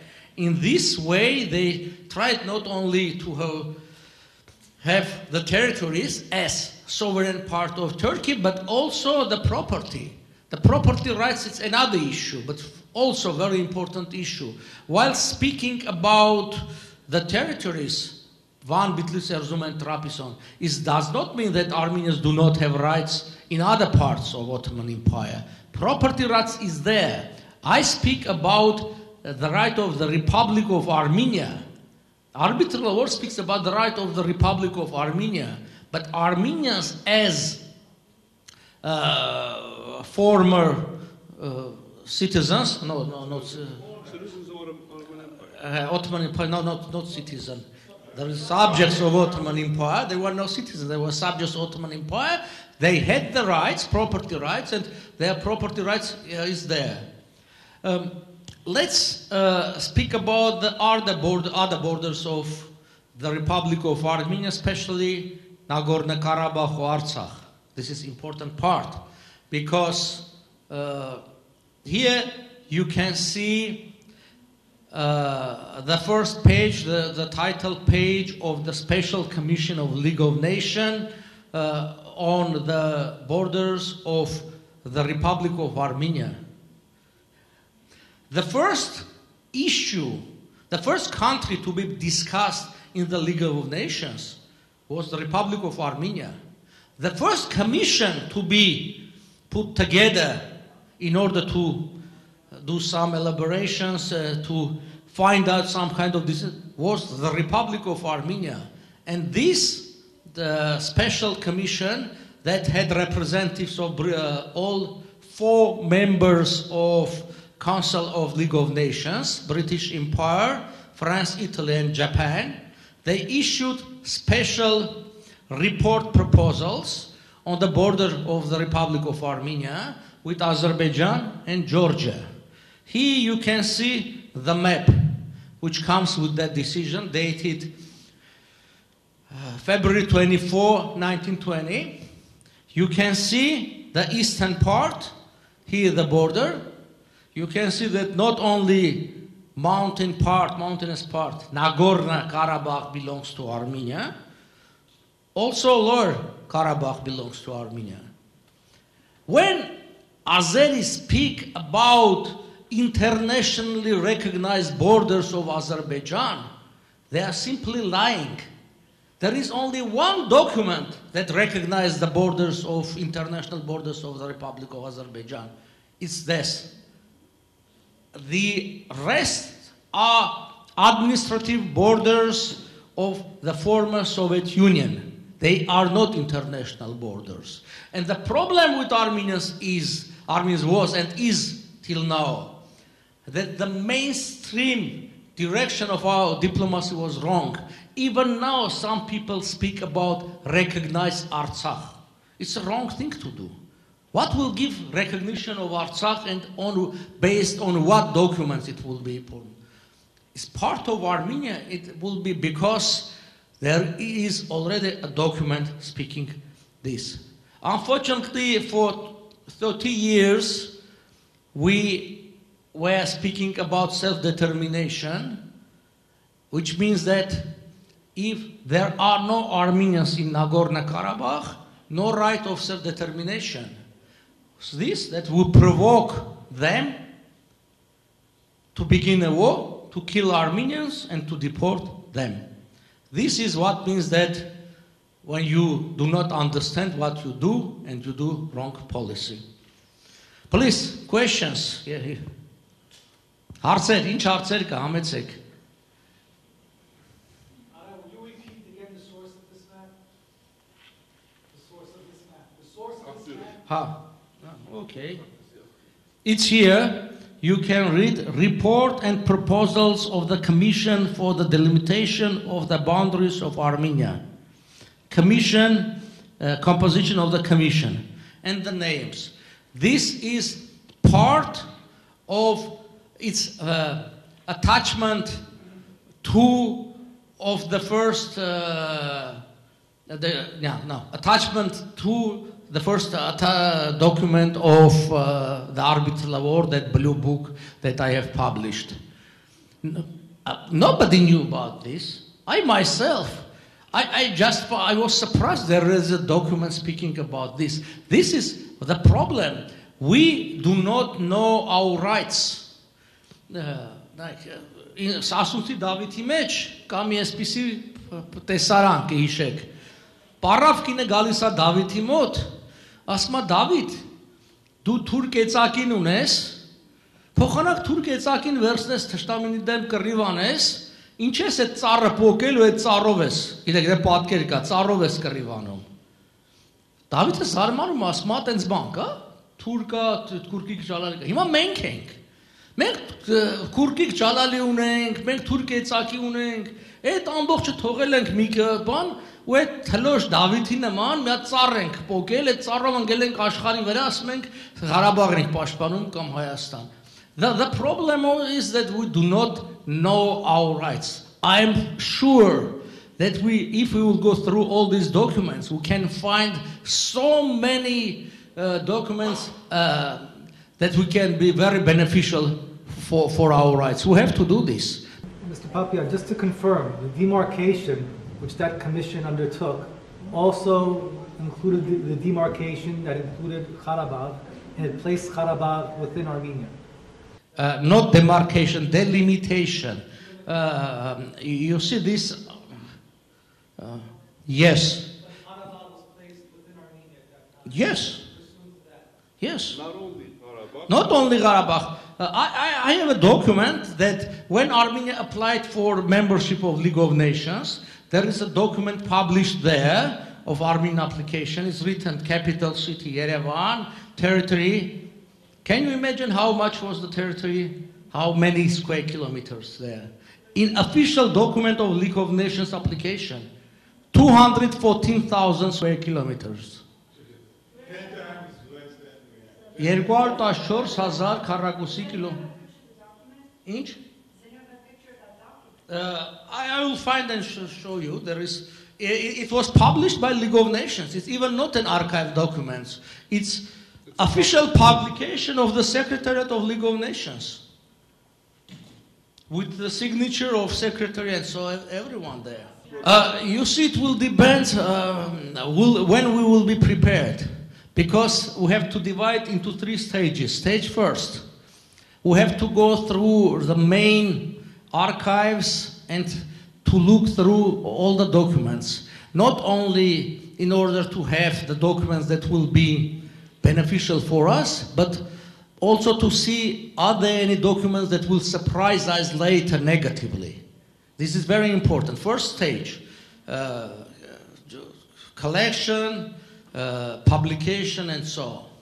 It will depend. When in 2007 I resigned, I thought at that time it will be 1 year for me to do this. I am already 14 years doing this, and I still think that another 14 years, if I will be alone doing this, I will do, and maybe I will complete 20%, not more. We have so many resources. We have AGB, we have all. Նայեք, այդ հեքիաթները զվաղուց եմ լսել։ Ու այդ իրանց վաղուց եմ դիմել։ Այդ ուրիշ հարց է, հա։ The second stage is asking for legal opinion to a group of high level, qualified international lawyers of international law. Not just lawyers, that insurance and so on, because some people think that he is lawyer, okay, but law has so many branches and after that, when we'll get the approval that everything is okay, we can go to International Court of Justice. Usually there, it takes 4 or 5 years to complete the whole process. It takes $4 or $5 million to, you have to hire a lot of lawyers, and so generally this project can take maybe $7 or $8 million and some 10 years.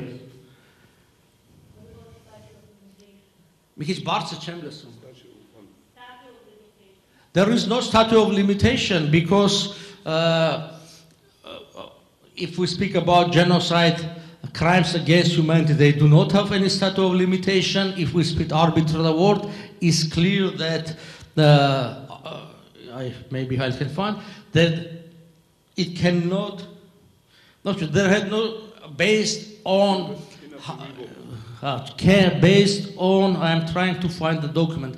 Based on Haga Convention of 1899, it has no time limitation. It's final, binding, and cannot be appealed.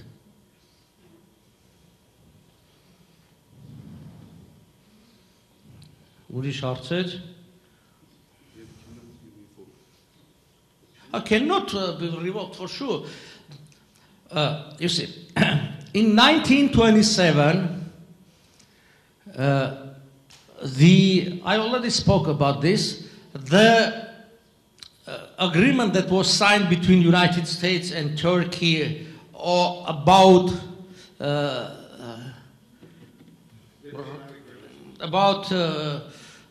in 1917, the diplomatic relations between the Ottoman Empire and United States were severed, to renew the diplomatic relations. It was discussed in 1927, and we have the decision of and the resolution of the Senate. I already said that it cannot be done because failed to implement, which means that the second time Senate has approved that all the documents that were signed between 1920 and between 1927 on the arbitral award or the territory, they do not have any legal effect on the decision. So the United States knows about this. We don't, but the United States government knows. Բայց ոչ բոլորը we have, you see, generally we have to show them, to speak about this genocide issue. All politicians in the United States know about this. They agree, don't know, but they know. Why they know? Because Armenians for half a century were speaking about the genocide. There were a lot of publications, a lot of manifestations, and so on.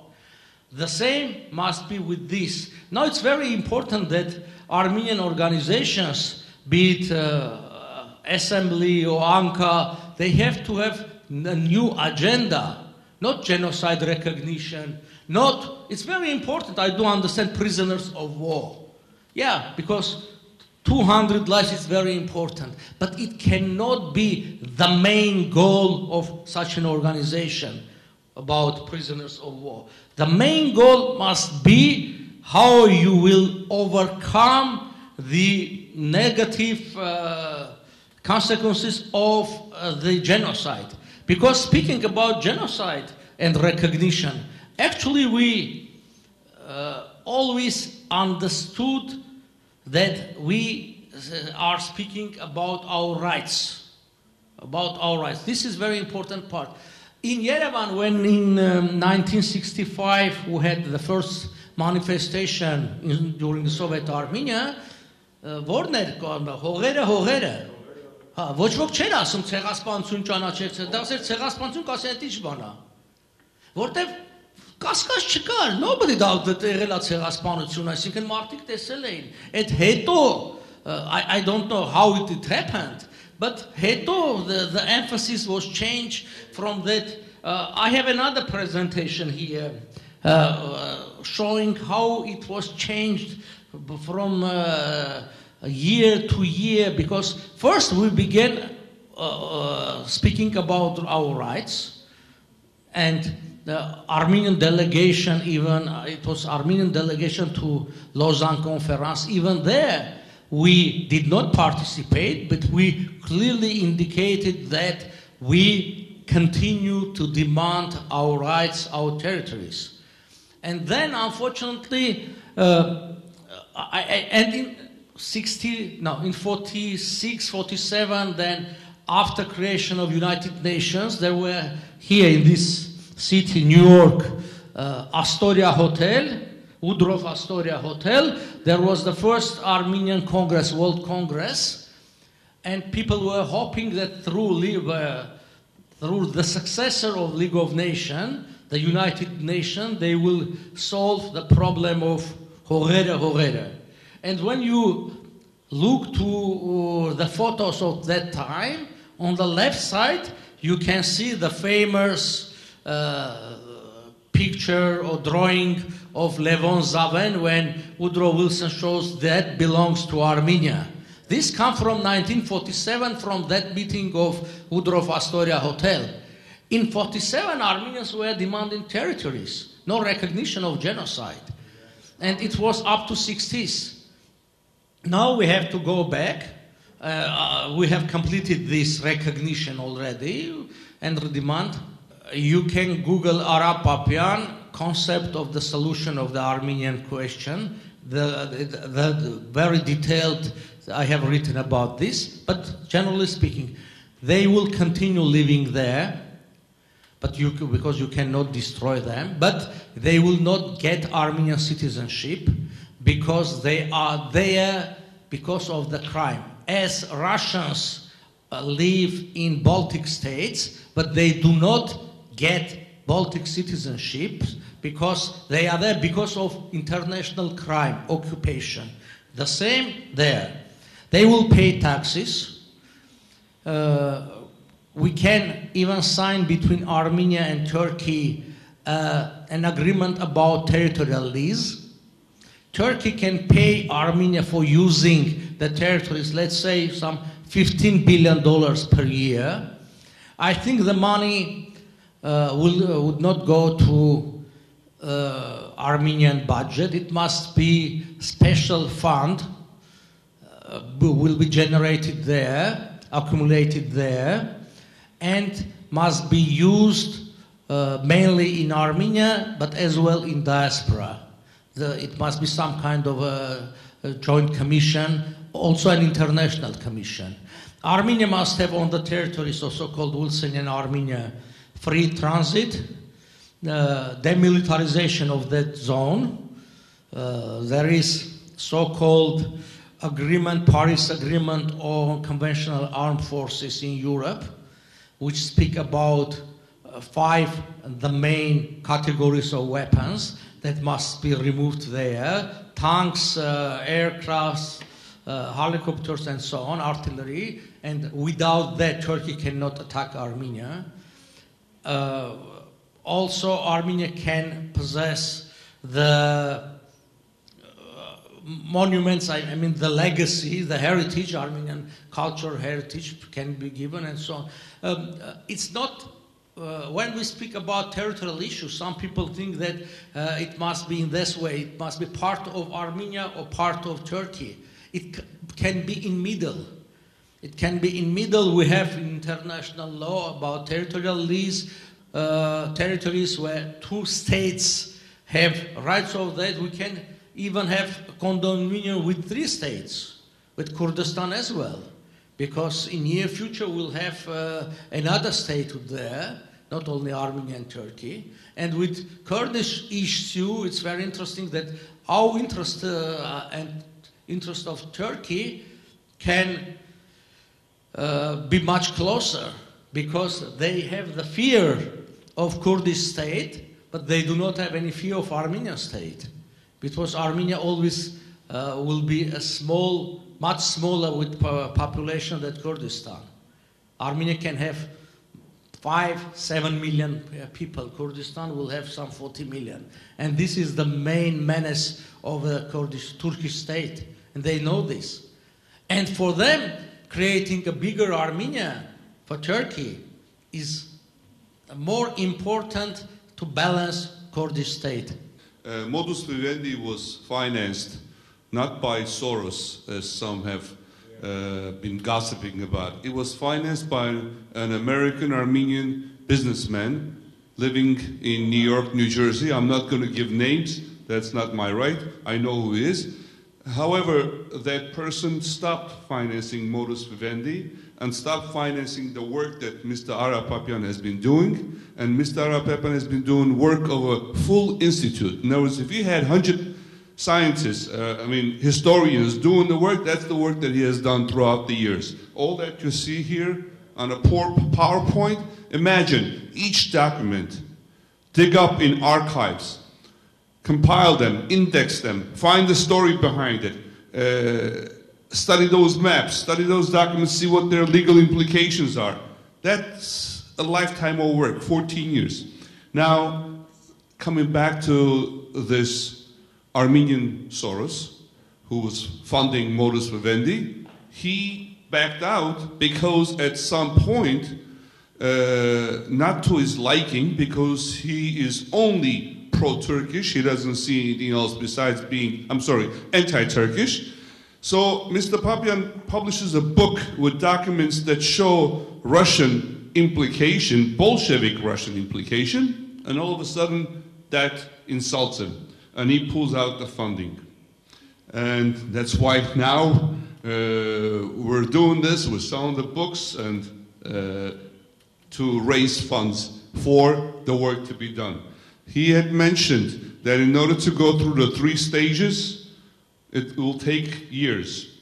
First stage, as Mr. Aρα Պապյանի mentioned, is the collection of the documents, indexing them, having a table of content so that you can present it in court. But before you go to court, it's a accepted practice in situations like this that you apply to a law firm that does international law. And the more reputable the attorneys in that law firm recognize experts in their field, the better it is. It costs money. So not only would they give a legal opinion, which we can use to present to the International Court of Justice, but even more important, Mr. Aρα Պապյանի mentioned, is that in their legal opinion, they may point out our weak points, which will give us an opportunity to correct those weak points and present the case to the International Court already with a stronger case.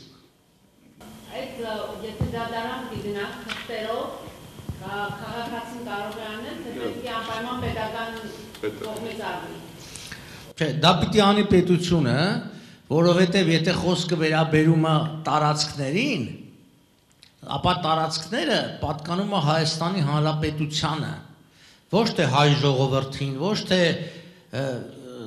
սփյուռքին, այլ պետությանը, բայց մինչև պետության ներգրավումը արդեն ասվեց, առաջի փուլով պիտի համապատասխան փաստաթղթերը հավաքվի, դասակարգվի, երկրորդ փուլով պիտի մասնագիտական վերլուծություն արվի եւ պատրաստվի, եւ երրորդը այդ ժամանակ։ Ես ժամանակին խոսել եմ մեր ղեկավարության հետ, այդ դիմելու իրանց պատասխանը հետեւյալն է։ Հələ մի հատ արեք այդ գործը, թող մասնագետներն էլ կարծիք կասեն, այդ ժամանակ կգաս մոտս ասում, հիմա եկել ես խոսում ես, ինչ ես ասում։ Եթե համամիտ լինեն, իրանք համամիտ չեն, իրանք գնում էին ծաղկաձող դահուկ քշելու եւ ժամանակ չուներ այդպես երկար խոսալու, ինքը պիտի համամիտ լինի, ինքը գնում է ասենք բան անելու, ծաղկաձոր կյանքը վայելելու, ասում եմ որ դու այդ կանես կգաս ինձ կասես, ես ասում եմ մի հատ օլիգարխի ասա թող այդ բանն անի, համամիտ լինի, ինչի ասում է, հենա ասա այդքան սփյուռքայի կազմակերպություն կա, ամեն տարի միլիոններ են հայդատի համար հավաքում, թող դրա 10%-ը տան արա, ես ինչ պատասխան տամ այդ մարդուն։ Ես դիմել եմ այդ նույն սփյուռքայի կազմակերպություններում, որ միլիոններ եք հավաքում հայդատի համար, ինչ ալնում այդ փողը, ինչ եմ ստացել, 0։ Չի մասին է խոսքը։ Այսինքն այս ամբողջը 2015 թվականի հունվարի 25-ին ցեղասպանության 100-ամյակի առիթով հայ ժողովուրդը հավաքվեց Ծիծեռնակաբերդի բարձունքի վրա, 2 պետության նախագահ, 2 կաթողիկոս, 3 կուսակցություն, լիքը սփյուռքայի կազմակերպություններ, չգիտեմ, բարեգործական ասեմբլի, լիքը, ինչ որ կա, մի 100 հոգի մարդ, աշխարհի բոլոր հարուստ հայերը եւ երթվեցին 15 թվականի հունվարի 25-ին 2015-ի, որ մենք կպատրաստենք այն թղթածրարը, որի հիման վրա, չգիտեմ, այս կանենք, անցելա 6 տարի, ինչ ենք արել, 0, բացարձակ 0, ոչ մի բան չենք արել, գոնե մի փոքր անենք, ասենք էս ենք արել, ոչինչ չենք արել, մենք այն ժողովուրդն ենք, որ կարա Ծիծեռնակաբերդում երթվի, նորից եմ կրկնում, զույգ կաթողիկոսների, բաների, նախագահների ներկայությամբ, պաշտոնապես հայ ժողովրդի անունով բան ամբողջ աշխարհին բանը, մտեք նայեք 2015 թվականի հունվար, կադրերը կան, բաները կան եւ ոչինչ չանի։ Իմիջիայլոց այդտեղ առանձին այդ հայտարարության մեջ խոսակցություն կա եւ Ուիլսոնի իրավարար վճռի մասին եւ Սևրի պայմանագրի մասին։ Առաջին անգամ եւ ես անհամեստաբար պիտի ասեմ իմ շնորհիվ ա եղել դա։ Գագիկ Հարությունյանը, որ այդ հանձնաժողով ղեկավարում էր, ասենց նստած է, ասենց այս Պապյանի շնորհիվ ա, որ այդ եղել ա։ Եվ այդ լիք կազմակերպություններ կային, այդ թվում ամենամեծ սփյուռքի։ Այնտեղ բողոքեցի չի ասած ձեր արածը չի, այս տաղու արածն է։ Ու հիմա այդ նույն որ այստեղ բանա մի ծրար կա Ուիլսոնի նկարով, այս տարի մի կերպ հաջողվեց 500 օրինակով տպել Սևրի պայմանագրի 100-ամյակի եւ Ուիլսոնի իրավարար վճռի 100-ամյակի նվիրված առաջ եւ միակ նամականիշը քարտը դրա վերաբերյալ ընդամենը 500 օրինակով։ Էն էլ ելի եմ կարամ պարզ ասեմ իմ անձնական կապերի շնորհիվ։ Ոչ թե պետության բան, թե ինքը պետական տպագրություն է։ Այսինքն, բայց իմ անձնական կապերի շնորհիվ, որտեղ ես Հայաստանում ունեմ որոշակի ազդեցություն։ Բայց դրանից ավել չկարացա անեի։ Օրինակ ես ուզում էի, որ դա առներ պաշտոնական presentation, եւ ղեկավարները գային, enforce the issue-ներ, Նիկոլը կնքեր, որտեղ ամեն տեսակ ապուշնամական իշխ կնքում են, բան, դա այդքան չկարացան է, այլև էլ թափուշ չերի քեզ։ Ասին այսքան նարել են լավ է։ Այս վերցրու գնա վերանտել փակի։ Էսա, եթե մենք պետք է պարտիզանական ճանապարհով շարունակենք պայքարը, բնականաբար պարտիզանական էլ արդյունքներ կունենան։ Սա իրականությունն է։ Ցավալի է, բայց սա է։ The question was who can apply or can go to International Court of Justice. It can be done only by a state, Armenia, the Republic of Armenia, because according to the arbitral award, the land belongs to the Republic, and International Court can take applications of only the members or the parties of the International Court, which means these the members of the United Nations. But I am sure if we can prepare all the documentation, we can easily convince, even force, the Armenian government at that time to go to International Court. Maybe even there will be no need, because there are some precedents that on the second stage, after the legal opinion, the parties to that conflict found some kind of commonly acceptable solution. Let's say there is a legal opinion on Belize against Guatemala and so on, that when the team of international lawyers gave the opinion that for sure you will lose in international court, countries do not want to go to international court. They are asking some kind of solution. I am sure if in our hands there will be some kind of opinion, we can easily negotiate with Turkey and find some kind of solutions. So saying some kind, I cannot now clarify, I do not know, but at least my contacts with high official Turks, I mean ambassadors, heads of general departments and departments in Foreign Affairs Ministry, they want to negotiate. They want to find some kind of solution. But they ask, what do you want? I said, recognition, okay, but only recognition? They do understand that it's not only recognition, but never we spoke about what we want. And it can be just, let's say, demilitarization of the eastern part of Turkey with enhanced safety and security of Armenia 10 times. It is possible to do based on arbitral award. We speak about the opening the borders. It can be done, but not based on, let's say, a request of Armenian part, because if it based on one side of, they can close easily, but based on international decision, which means they cannot close later, it's possible to find. Let me just add one point. Mr. Papyan was talking about the land that belonged to the Republic of Armenia, and for that land he can put a claim at the International Court of Justice. On the other hand of that coin is the personal property which he touched upon, personal property of citizens or subjects of the Ottoman Empire. And here I want to bring an example, a family example, history. My mom's, who's here, aunt, Ginevart Balyan, was forced to change her name and last name. Ginevart Balyan became Sultan Tekin. When they passed the law that Mr. Papyan mentioned in the 30s or 40s, I'm not sure what year, that previous owners, and they don't say because of the genocide, they say because of the World War I, you know, they lost land, so on and so forth, you can come and claim it now. Well, Ginevart Balyan, or Sultan Tekin, being a feisty woman, went to her mayor's office and said, I am here to reclaim my family's land. They took her passport. They said, but sorry, Khanam, Mrs., you are not Ginevart Balyan. You are Sultan Tekin. And of course, she's not entitled to that land as Sultan Tekin. Why do I say this? Because we also have, besides this battle of having the lands of the Republic of Armenia, legal lands of the Republic of Armenia retaken, we also have a lot of personal property, meaning land, real estate, that Armenians owned in parts of Ottoman Empire that wasn't part of the Wilsonian Armenia. Incirlik Airport is an example. And there is a lawsuit, I don't know what stage it's in, but Armenians owned Incirlik Airport. Can you imagine how many billions of dollars that Turkey has to pay back to that family if they win in court? So this is the other angle.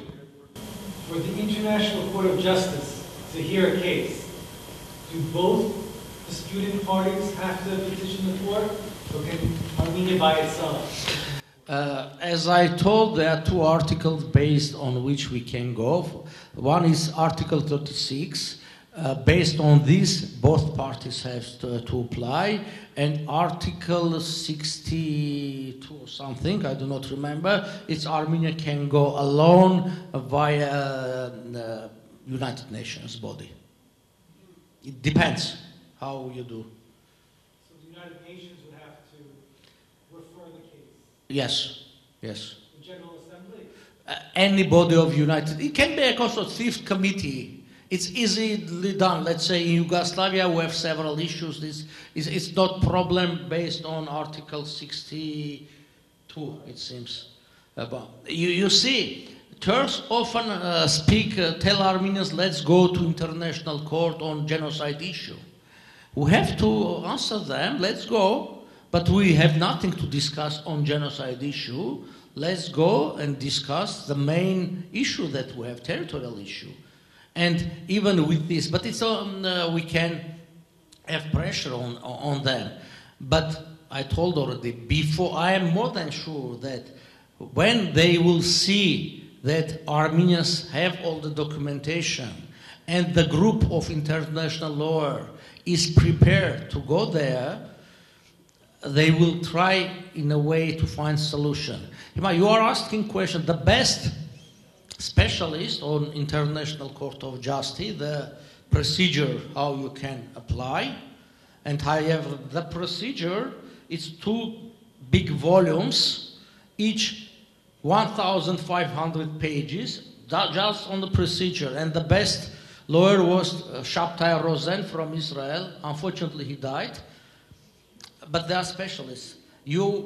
I cannot answer to all detailed questions because each field must be, this is why you have to hire specialists on each field. Even when you go for a simple case to a court, sometimes you have 2 or 3 of them. One is specialist, I don't know, divorce, the other one of car insurance and so on. But because of, we can see that many territorial issues were solved by International Court of Justice. It's possible to do. People do not know about this. Usually people know about the wars, when the territorial issues are solved or not by war. Because war, you can watch on TV, you can know casualties and so on. But when a territorial issue is solved in International Court of Justice, nobody knows about this. You have to go to their website and read that 1,000,000-kilometer dispute between Russia and Norway was solved by International Court of Justice, and nobody knows that it was done, and so many. This is, you need to have a group, at least a group of people, lawyers, that full-time will be engaged with higher resources, that they can hire specialists. I went some couple of years ago to International Court of Justice, to special courses. It's called Solution of Territorial Disputes by Third States, by third party, which means almost the same as arbitration. It was a 3-day special courses. 2 members of International Court of Justice were among our, let's call lectors and so on, or they told us, we speak to them. It was very expensive for me, $3,000 for 3 days plus other expenses. I went to a party that has spent millions of this, asking them $4,000 to go to this. They didn't give me money, a penny. But there was a guy there, he told me, come here. There is in Belgium a guy who knows you, he will give the money, but tell nobody that he gave you the money, and nobody tell that I gave you the money. Because they are told to give the money to the party. And then you have to ask the party, and party does not give you any penny. They paid, I went to The Hague, I met there Kirill Gevorkian, who is representative of Russian Federation, and now he is vice chairman of International Court of Justice.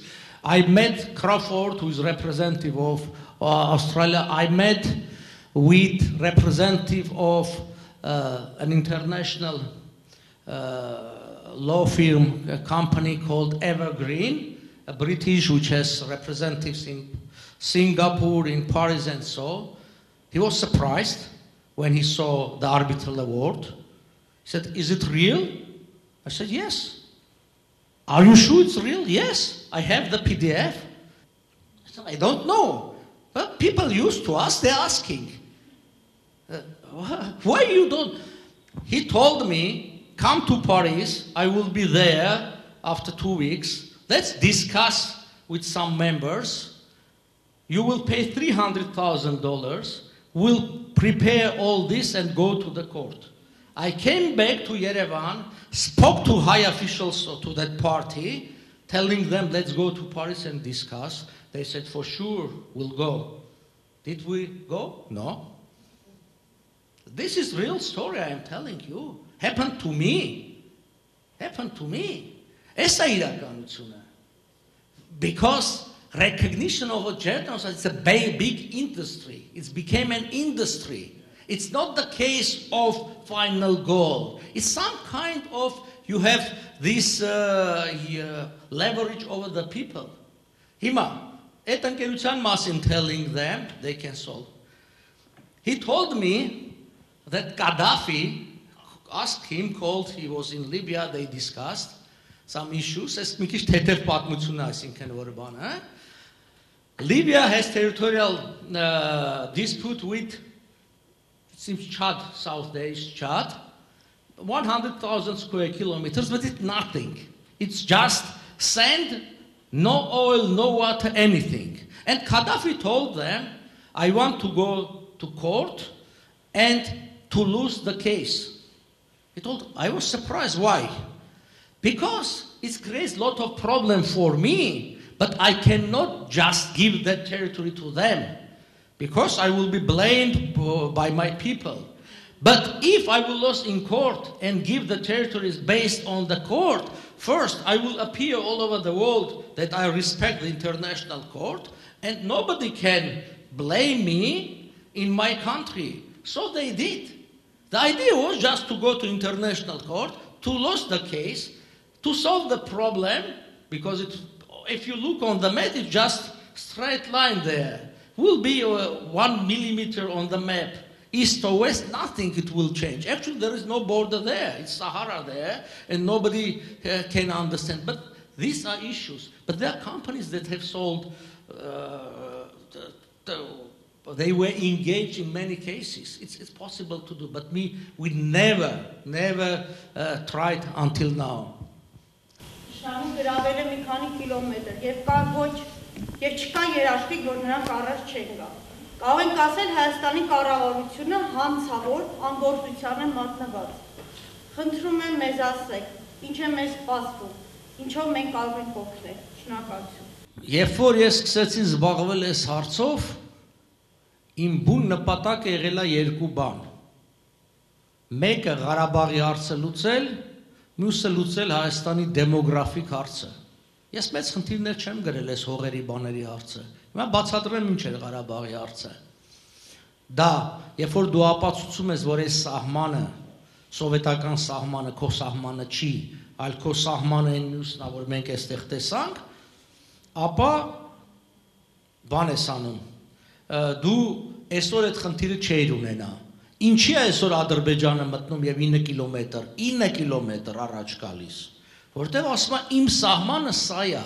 եւ մեր հայկական կողմը խոսում է հայկական պետական սահմանների մասին, ասում է մեր պետական սահմանը ընդեղ անցնում։ Չկա հայ-ադրբեջանական պետական սահման եւ երբեք չի եղել այս առումով։ Այսինքն մենք էլի քաղում ենք այն սխալը, ինչ որ արել ենք։ Ինչ է մեզ սպասվում։ Չգիտեմ, շատ ծանրորեն են սպասվում, որտեղ եթե մենք շարունակենք այս ձևի, բնական է, Նիկոլ Փաշինյանը ոչինչից ոչ բան չի հասկանում։ Մարդը չի հասկանում, չի կարող հասկանալ, ինքը ունի թերի ինչ-որ կրթություն բանում, որ երբեք չի զբաղվել քաղաքականությամբ, երբեք էլ չի սիրում մարդկանց հետ խոսա։ Խորհրդականներ էլ չունի բանը, այդ մարդը ասենքն իր գիտելիքներն այդքան է։ Եվ ինքը չունի մարդ կողքը, էլ եմ ասում, ինքը չի սիրում մարդկանց մի բան հարցնի։ Հավաքի այսինքն բանը։ Հիմա այ դիմացի հեսա ընտրություններ են։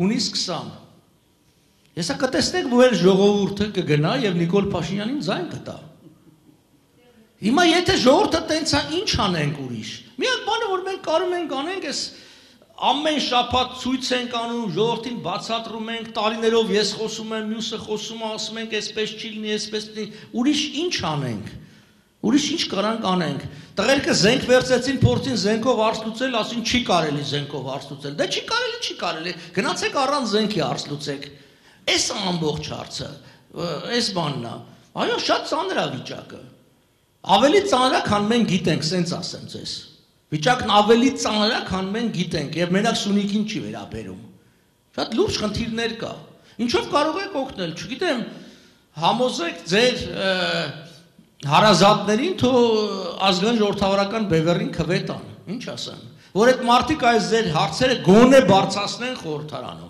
Ես չեմ ասում, որ 5-10 հոգով ընդ հարց կարան լուծեն, չեն կարա։ Եթե իմ կարծիքով մեծամասնություն դեղ երկու ռուսական կուսակցություն է վերցնելու։ Նիկոլ Փաշինյանի եւ Քոչարյանին երկուսը իրար հետ ելնելու են մեծամասնություն։ Եվ երկուսն էլ խաղում են Կրեմլի հանձնարարականով։ Որովհետև ռուսները Կրեմլի միջոցով հսկայական աջակցություն են ցույց տալ երկուսին, մենք այդ աջակցությունը չունենք որևէ մեկից։ I will say in English as well, yeah. The situation in South Armenia in Syunik is really very dangerous, even worse than we can imagine. What can be done? I don't know what. Because what we can do, we are doing. We were speaking, telling the solutions to our people each week. We have some kind of meetings, rallies, gatherings. We speak all over the day. We try to explain. But unfortunately, I am really concerned that during June 20 elections, the majority will gain two pro-Russian parties controlled by Kremlin, and headed one by Nikol Pashinyan, the second by Kocharyan. And at least what you can do, ask your relatives, your friends in Armenia, to vote for Armenian National Axis, at least them to have their representatives in parliament, to speak out about all this case, to try to do something. And I am here, second time, I am here over a month, second time during 2 or 3 months. Why? I have 10 during 2 days in Washington. I have 10 very important meetings, really very important meetings. But we do understand we need time, because they are surprised. They never heard from Armenian side asking security and safety problems. I'm quoting them. What we heard from Armenian community, it was on genocide and on Karabakh recognition. Never they spoke about Armenian statehood, about independent Armenia, about real state of Armenia. It's what I was told by American ambassadors, specialists of our region. What we asked, we got that. We asked recognition, it's there. This is the case. It's first time that Armenians are speaking about Armenian state. Armenian state, Armenian statehood. Առաջին անգամ ասма մեր մոտ մարդ է եկել ու ասма Հայաստանը ուզում է պետություն դառնա. Not part of some kind of Russia, ինչ որ մի հատ gubernia or something. That you want to be as a state, an independent state, որ ոչ թե Պուտինի շոֆերը հարց լուծի Հայաստանում. Թե ով հիմա տենց է. Unfortunately, who will become the head of Armenian state will be decided in Kremlin by not Putin, by his third driver or fourth, I don't know, cooker or something. This is reality. They are spending millions of dollars on this, and United States is very passive. They do not want to do anything. As a German diplomat in Yerevan told me, there is no reason to spend on Armenian money. You are pro-Russian and you will stay pro-Russian. Literally. German diplomat told me, why they have to support us? West, why United States and Germany have to support us? Because we want to serve Russian interests in Middle East? They will not do this. Who are we legally now, currently? Who are legally we for the United States? We are ally of the enemy of the United States. This is reality. Russia officially is called an enemy of the United States. Even China has China rival to United States. Russia is called enemy. Who are we? We are brothers to that enemy. We have sent to fight American interests our soldiers in Syria. We have sold Boeing to Iran.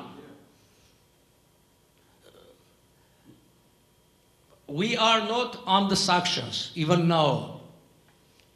And thanks to American government, because they really treat Armenia much better than many countries. Իրանք հիմա էլ հետները խոսում են, they are ready to support Armenia. See what Macron's proposal is. Yeah, Macron's proposal. He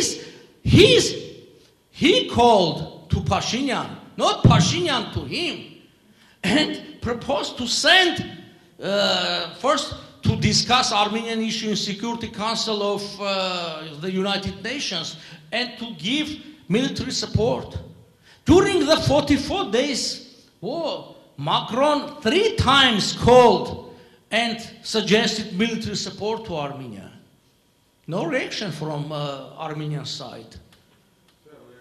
Դե հիմա ոնց անեն, եթե չեն ուզում օգտեն, էսա։ Գիտեք, այն որ Ռուսաստանը այ հիմա զենք է ծախում Ադրբեջանին, դրա մասին չեն խոսում։ Ռուսական թվերը չգիտեմ, ես թուրքականը ասեմ, հունվարի 1-ից առ այսօր Թուրքիան $107 միլիոն, Ադրբեջանը $107 միլիոն զենք է առել Թուրքիայից։ Ասենք այդ ֆոնի վրա մի քանի միլիոն դոլար ու ես վստահ եմ որ դրանք հերթական դրոններն են։ Ռուսականի մասին չեմ խոսում, չգիտեմ, չեմ ուզում հիմա խաբեմ, բայց վստահ եղեք որ ավելի շատ է։ Ռուսները եղել են թիվ 1 մատակարարը զենքի Ադրբեջանին։ Տարեկան ծախել են $1 միլիարդ ավել զենք։ Եվ մեզ հակառակը, այս մի բան էլ ասեմ իմանաք, մենք պատերազմի ժամանակ 5 բուկ առանք, բուկը դա հրթիռային պաշտպանական միջոց է, 5-ից 4-ը չէր աշխատում։ Ինչ այրանք որ ծախում էին չգիտեն, որ մեր փչացած զենք են մեր վրա ծախում, իհարկե գիտեին։ Եվ առնողն էլ գիտեր, նպատակը որն էր, որտի հայկական բանակը պարտություն կրի, եթե քաղաքական որոշումը կա, էս է ամբողջ հարցը։ Քաղաքական որոշում կա, դու տակից չես կարա։ Դրա համար էլ պետքա որ ասում ենք առաջին հերթին պիտի պետություն կառուցես, այսա առանց դրա չես կարա, որտեղ մնացածը սուտ է։ Այսինքն դե լավ դու բրաներ ժիլետ ես ուղարկում Հայաստան, այդ բանը, զրահաբաճկոնը, ինչ անեն այդ զրահաբաճկոնը։ Այ պահեստներում լցած է, զինվորին չեն տալու մեկա, որտեղ զինվորը պետք է գնա ու պետք է զոհվի, որտեղ մենակ այդ դեպքում հաջորդը կվախենա, այսօր ոնց որ վախենում է, չի կարում ադրբեջանցի զինվորի դեմ ելնի բանում Սյունիքում։ Չէ՞։ Մի հատ կրակոց չկա։ Իրանք հանգիստ մտնում են ու հայ զինվորը վախենում է կրակի, որտեղ ինքը ոչինչ չունի, իրան չեն տալիս։ Որովհետև պետք է չտան, որովհետև ինքը ենքան պետք է վախենա մինչև ռուս զինվորը գա իրան փրկի, որտեղ բուն նպատակն է Սյունիքը կապել Արցախի հետ եւ դնսարկել ռուսական հերթական զոնան։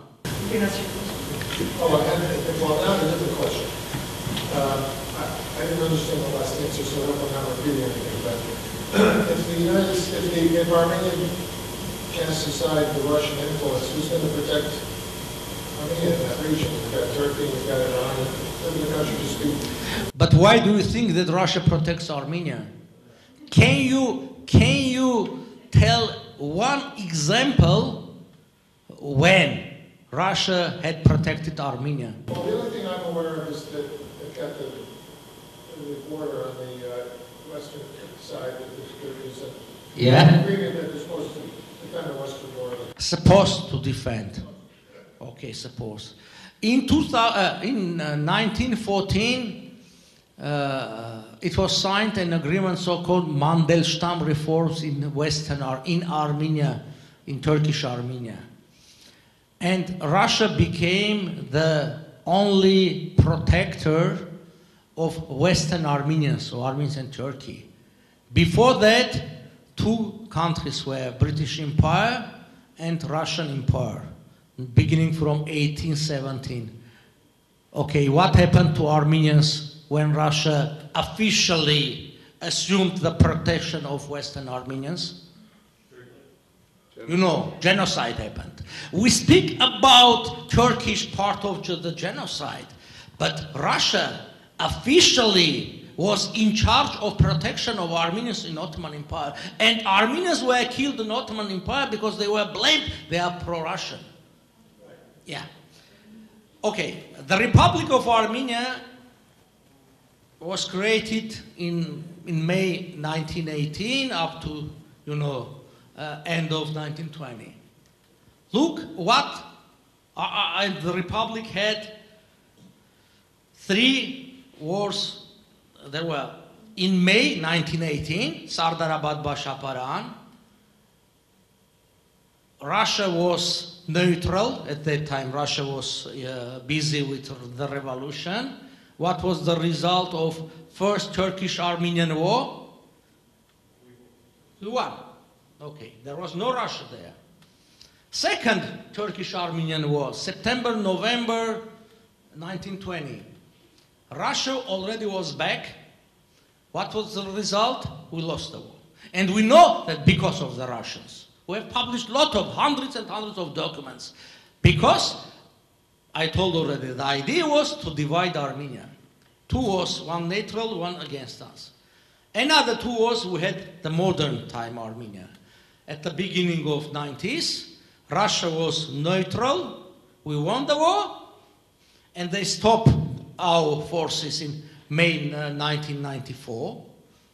Yeltsin himself called and said, stop, don't go forward. Otherwise we could easily end with Azerbaijan. And the second time, Russia was the main supplier to Azerbaijan, supposed to be Armenian ally, and did nothing. Okay, this is the facts of the history. Armenians were killed in Baku, Sumgait, Kirovabad, and they were laid for 3 days, 4 days a week. Yes, Russian forces are on the border with Turkey. Can I be sure that they will not be laid for a week or for 3 days if Turkey will attack Armenia? I cannot be sure that will protect us. Because Russia has to protect the other borders also with Azerbaijan. But when we prolonged that famous agreement with Russians and gave them another 50 years for their borders, they have to protect not only Armenian-Turkish border, also Armenian-Azerbaijan, Armenian-Georgian, Armenian-Iranian. Okay, now Azerbaijani forces are inside the Armenia. Officially, they are recognized. 3.5 kilometers they are inside of Armenia. Non-officially, Turkish sources speak about 9 kilometers that they have encroached in Armenia. What is the reaction of Russia? Can we see the movement any that protect? They can, in a kilometer, if they 9 kilometers will encroach in Armenia from south part, they will reach almost Yerevan. This is the case. The problem with Russians is that we are not sure that they will implement all agreements. This is the problem with them. This is the case. We suppose that they will do. Okay, some people say, I was asked by high official in Washington, what will be your policy towards Russian military base? A concrete question that has stuck hearts. I said, we will not insist on immediate withdrawal of Russian forces, but we will change the status of Russian military base in Armenia. He asked, what means changing the status? Because when you say change the status in Armenia, and Russian propaganda say that they are against of the base, they will ask for withdrawal. No, changing the status means we will not pay 62% of the expenses of that Russian military base. Now we are paying $50 million per year. It means within 2 years we are paying as much money as whole diaspora gathered during the war. Why do we have to pay for them? I don't understand. They are anti-Russian. No, we are not anti-Russian. We are not stupid. If the rest are stupid, they are paying for military presence of other countries. We are not stupid. This is the case. Some people say, in Germany, they pay for American military base. Yes, they do. But they pay 18% of expenses first. And before that even, American forces in Germany, they are occupying power. They are there because they occupied Germany after Second World War. And they, till now, considered as occupying power, even they are independent. Are we officially occupied by Russia? And second, they are paying just 18%. And also they do not pay cash money. They spend that 18% on infrastructure. Americans say, we need a building here for our families. They build a building. We need a new road here. They build the road. They are improving their infrastructure. But we are paying for Expenses. No, Operating expenses. for their base. I think in Russia, we do not pay for electricity of our Armenian officers, but we pay for Russian officers. Is it a stupid thing? Yes. We speak about this and we are called anti-Russian. We told them, and I told my friends, these ambassadors, we have to change the status of these border keepers and so on. I asked what you mean. We have an agreement about defense and control of Armenian borders. What means defense and control? Control means when you go to Armenia, enter in Zvartnots, your passport is checked not by an Armenian, by a Russian officer, by KGB guy. because it's control. We are not against the defense, common defense, joint defense with Russians. We do not just want to give them the right of control of our borders, to know who is coming and going to my house. He has right to allow or not to allow. Quote unquote, what told me this very, very high official American guy. Armenia has no sovereignty. He was surprised. He didn't know about that there is a country in the world called independent country, and you go to that country and your passport is checked by third party, by KGB.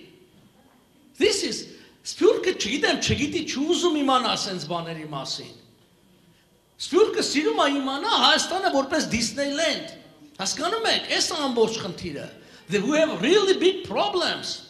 You see, there are two approaches when you go to a doctor.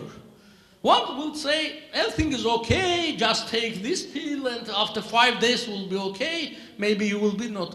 The second approach is that he can frankly, openly tell you all the problems that you have. We are for the second option.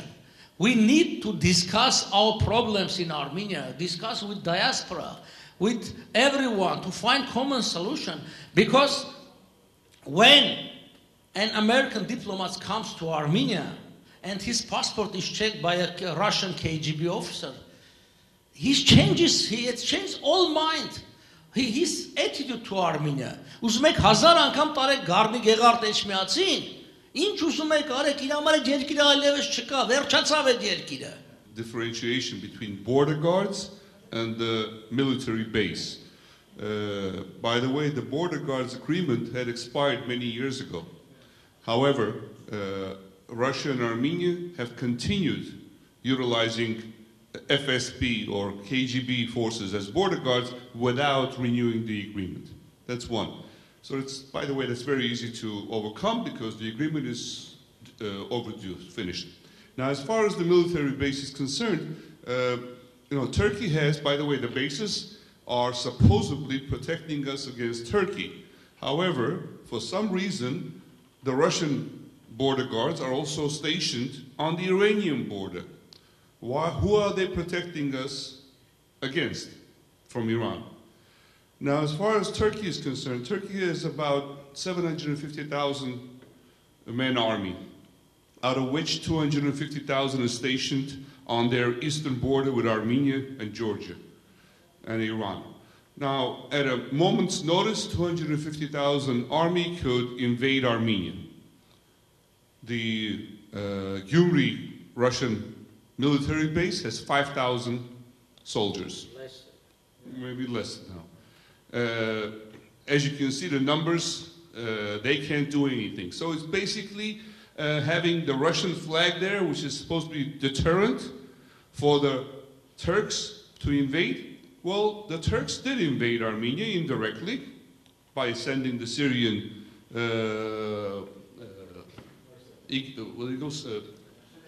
mercenaries. No, I was trying to remember the word for Daesh, jihadists. They send those, they send military aid, and they send their special forces, and they send their generals, and so on and so forth. Now, the question arises, well, they didn't use their 250,000 man army. Yes, they didn't use that because they couldn't. If they could, they would. Now, they couldn't, not because of Russia, because, as you can see, with Russia's help, they did everything indirectly, and now they're cooperating with Russia in Nagorno-Karabakh or Artsakh, where they have stationed a joint military unit that oversees what happens in Armenia and Artsakh. Now, they didn't invade Armenia with their 250,000 forces because they would have been against NATO's rules. The United States has already warned them, so did France. So warnings are done in diplomatic language very politely. They don't have to say, we'll do this to you if you do that. That's not how they speak. Even simple 2 words is understood by them that it's a no-no, it's a red line. Just like the United States did that in 1992 or 3. 92 or 93. And they didn't let back then the Turks do anything. So as far as the Russian base is concerned, it's not there for our protection. It's there to suppress any possible uprising in Armenia that might have an anti-Russian coloring. That's why they're there.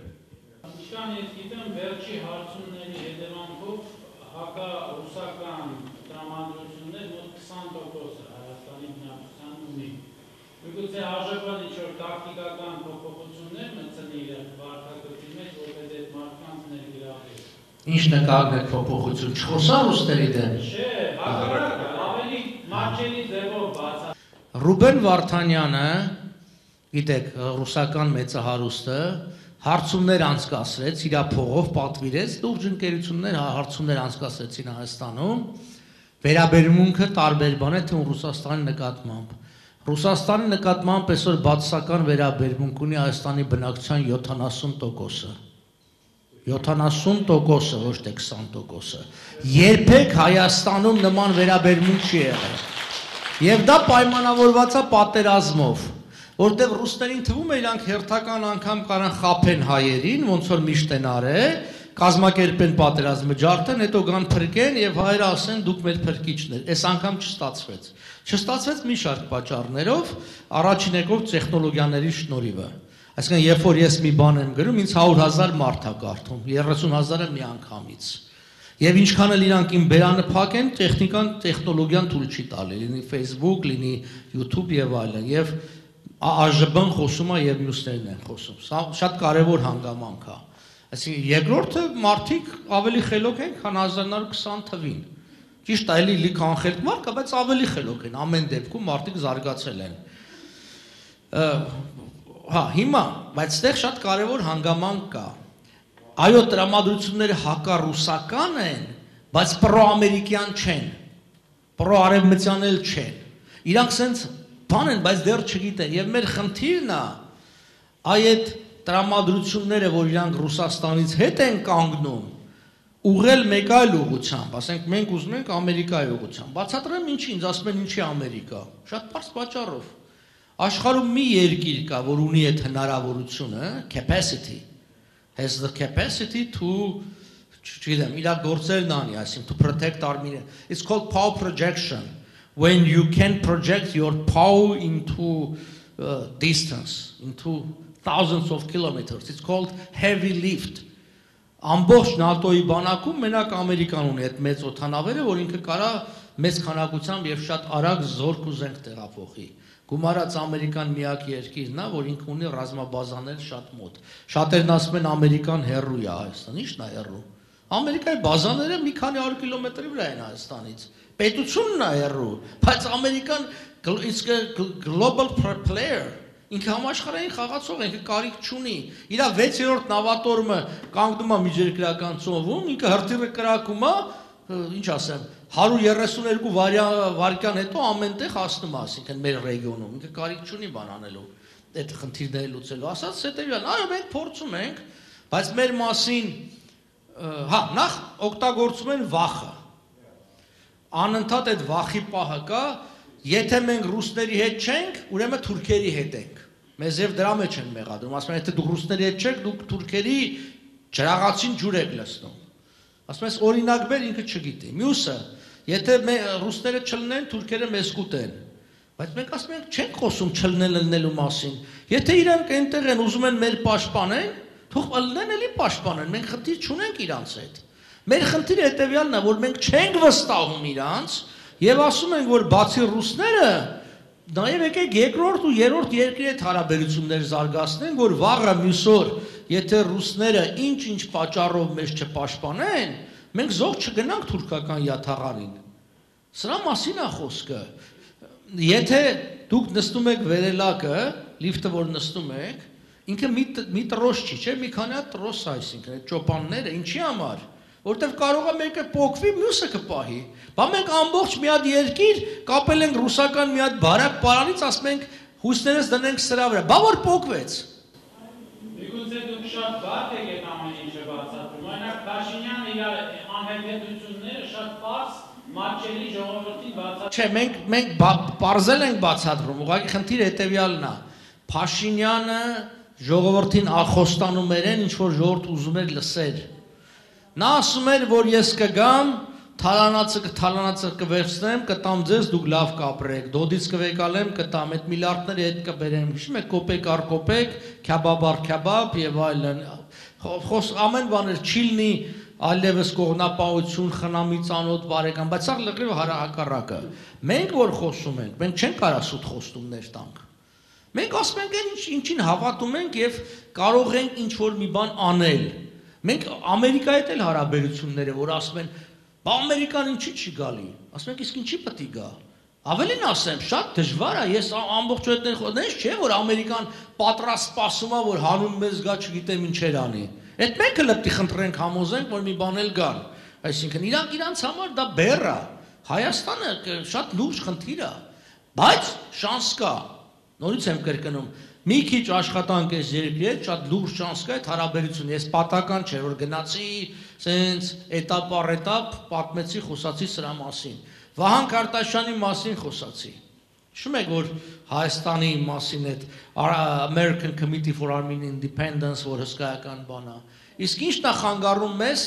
$100 միլիոն այդ հիմար ֆիլմի վրա, պրոմիսի վրա ծախսելու, որտեղ ամենադրական կերպարը թուրքական աֆիցերն էր։ $20 միլիոն դնել ծախսել Վահան Քարտաշյանի կերպարը բացահայտել, որտեղ Քարտաշյան ազգանունն այս երկրում ամենահայտնի հայկական ազգանունն է։ Եվ դրա միջոցով ցույց տալ Ուիլսոնի ու ամերիկյան պետության դերը, պարտականությունը եւ շնորհակալն ենք, որ մեզ օգնել են։ Եվ այդ բան անենք, եկեք անենք։ Բայց այդ մենք չպետք է անենք, այդ պիտի անի ամերիկահայ համայնքը, այն որ փողը տալիս է տարբեր կառույցների, գնա պահանջի։ Ճիշտ անում, որ Սփյուռքահայ պահանջում է հաշվետվություն Հայաստան հիմնադրամից, լրիվ ճիշտ է։ Իսկ ինչի՞ չի պահանջում նման հաշվետվություն նույն Սփյուռքի կառույցներից, որ տարիներ շարունակ տվել է միլիոնավոր ու տասնյակ միլիոնավոր դոլարներ։ Դուք գիտեք, չէ՞, որ հիմա Կալիֆոռնիայի դաշնակցությունը լուրջ խնդիրներ ունի հայաստանյան բյուրոյի հետ։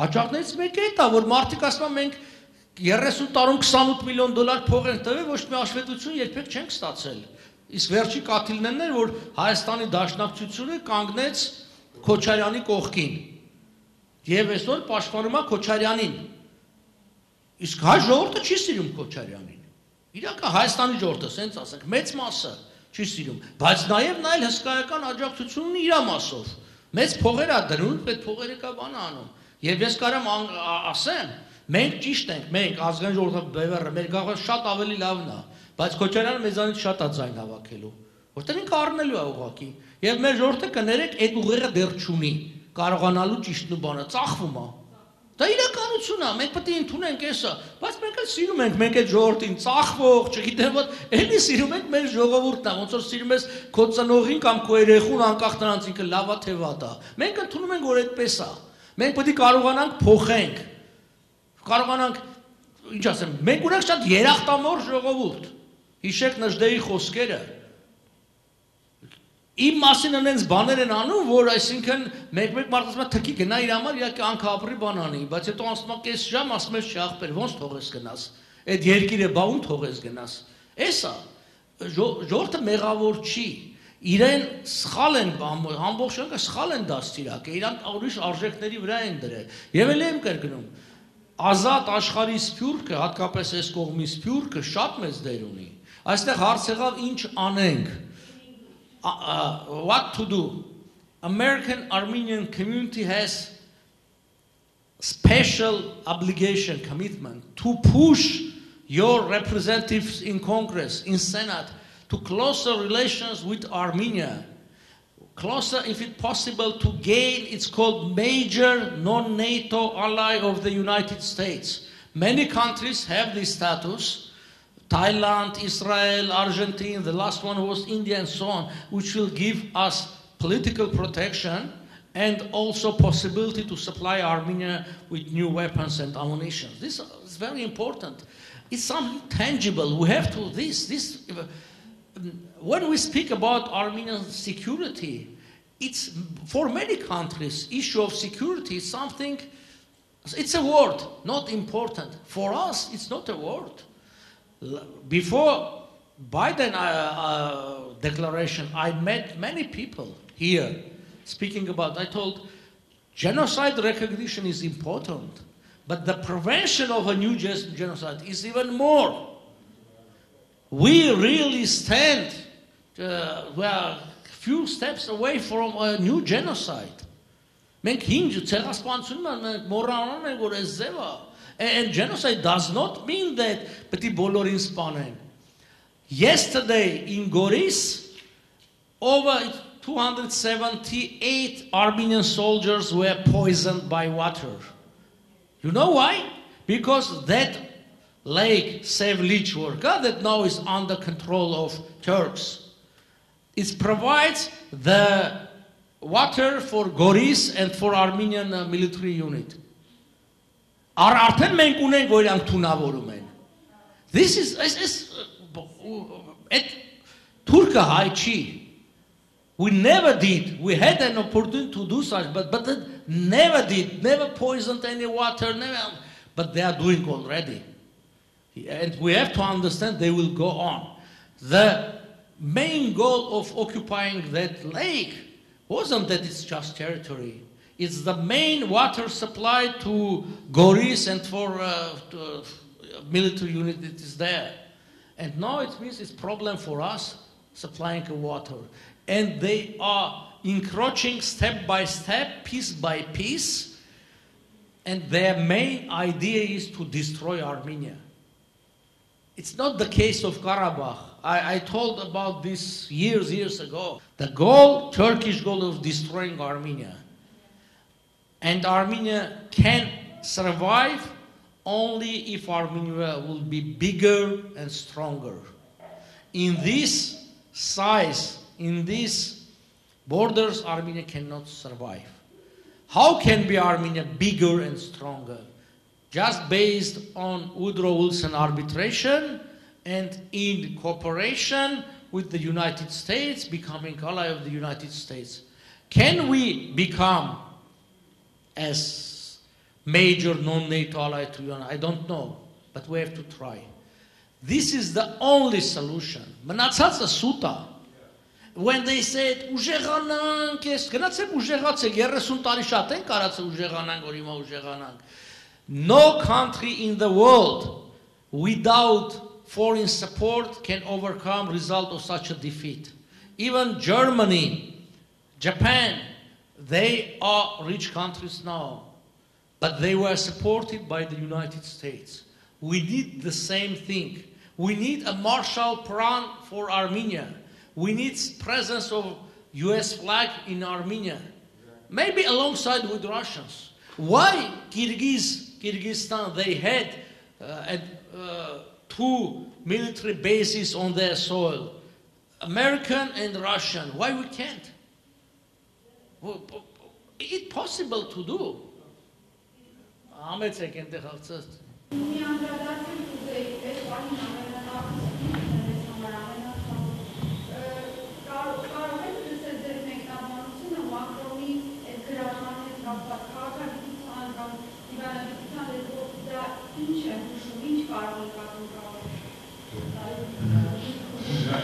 President Macron has sent a letter. Now it's the question. What is the significance? It's really significant document because it was his initiative. We do not have very often then permanent member of Security Council writes letters to such small countries as Armenia and proposing the solution. I think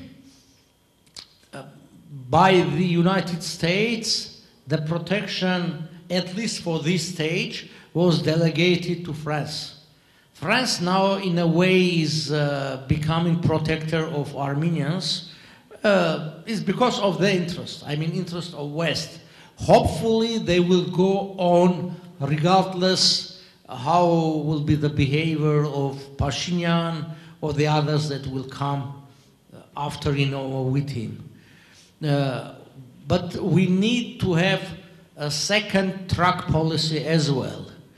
Maybe some opposition as we can be. Maybe if we will be part of parliament and so. But people here must see us. There are people, as they said, we need to see yourself on the ground. It's a quotation. We need to see yourself on the ground.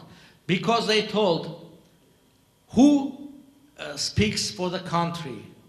The authorities, ishkhanutshunnere, and there is no hope that Armenia will do ever. And people. How can speak people, how they can express, let's say, their will, political will?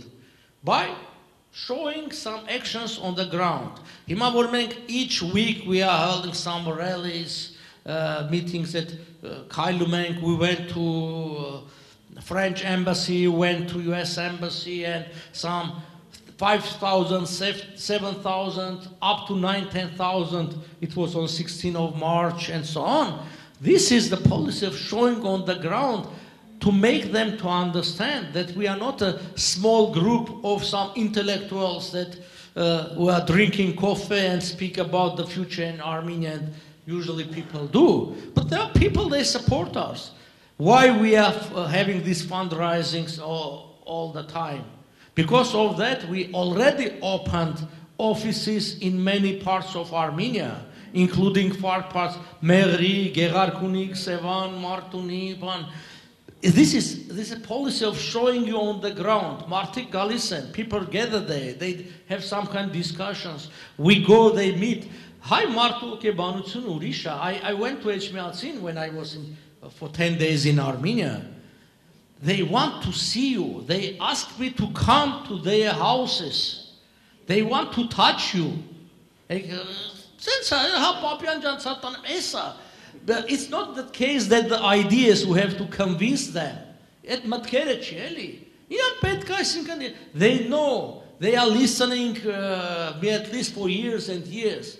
But they want some kind of personal touch. For that, we need these offices and so on. Hima, unfortunately, we do not have real time to be prepared. But we'll go. The first stage, our, let's say, struggle for our homeland, at least to be represented in parliament, at least to have possibility to act as part of our parliament. I will not be member of parliament in any way, but I can come to Washington and tell them when they ask me, whom do you represent? They are referring to me, Your Excellency, Ambassador, just so much. But they are treating me as a person, as a former ambassador. Among the ambassadors, there are unwritten rules. They met me, American ambassadors, because there is some kind of these rules. But whom I represent? Armenian National Axis. What is that?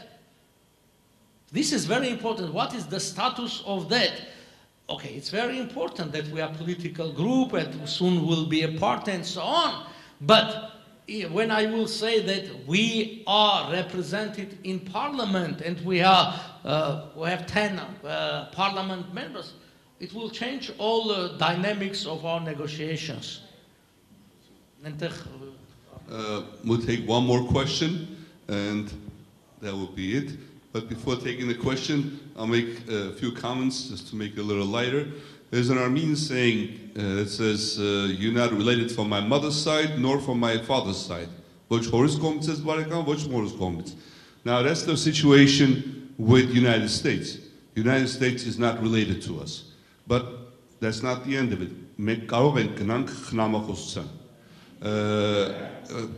That's our choice. You know, we can go and have a relationship. They can do as far as they did. They can't do more than they did because there will be uninvited guests if they do any more than what they have done.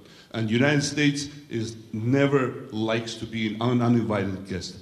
Just even remember the Iraq War. They had a coalition and all that. They wouldn't go in there on their own. They had to get a coalition behind them so they don't look as the bully, even though they are the police of the world. So we have to do that. And as Aρα Պապյանի mentioned about the 70% of anti-Russian sentiment and the problem that we are encountering as an organization is capitalizing or monetizing that, where they are becoming anti-Russian, but they also becoming lost. They don't see a future. And because there's been this propaganda for the past 100 years, not past 30 years, but the past 100 years that the West is not good, it's corrupt, it's the gays, it's Soros, it's this or it's that, in the people's mind, subconsciously, that has set so deep that it's very difficult. So they are lost. They know Russia is no good, but they don't see as an option. That's the reason why we are presenting the option in the scientific way. The documents in history, documents is the science. That's the test. That's the laboratory test. So we're presenting this so this way people could see that in diplomacy there are certain rules. There are certain spoken rules, unspoken rules. There are certain nuances. And all those nuances Mr. Aρα Պապյանի has brought forward. Not all, most. Last question. And during our short conversation, how was the second time your visit? And you briefly answered, oh, it's much better, and you mentioned it again. So does it mean you succeed to show yourself on the ground? Maybe there is something changing in the policy of maybe establishment in the U.S. government, towards Armenia?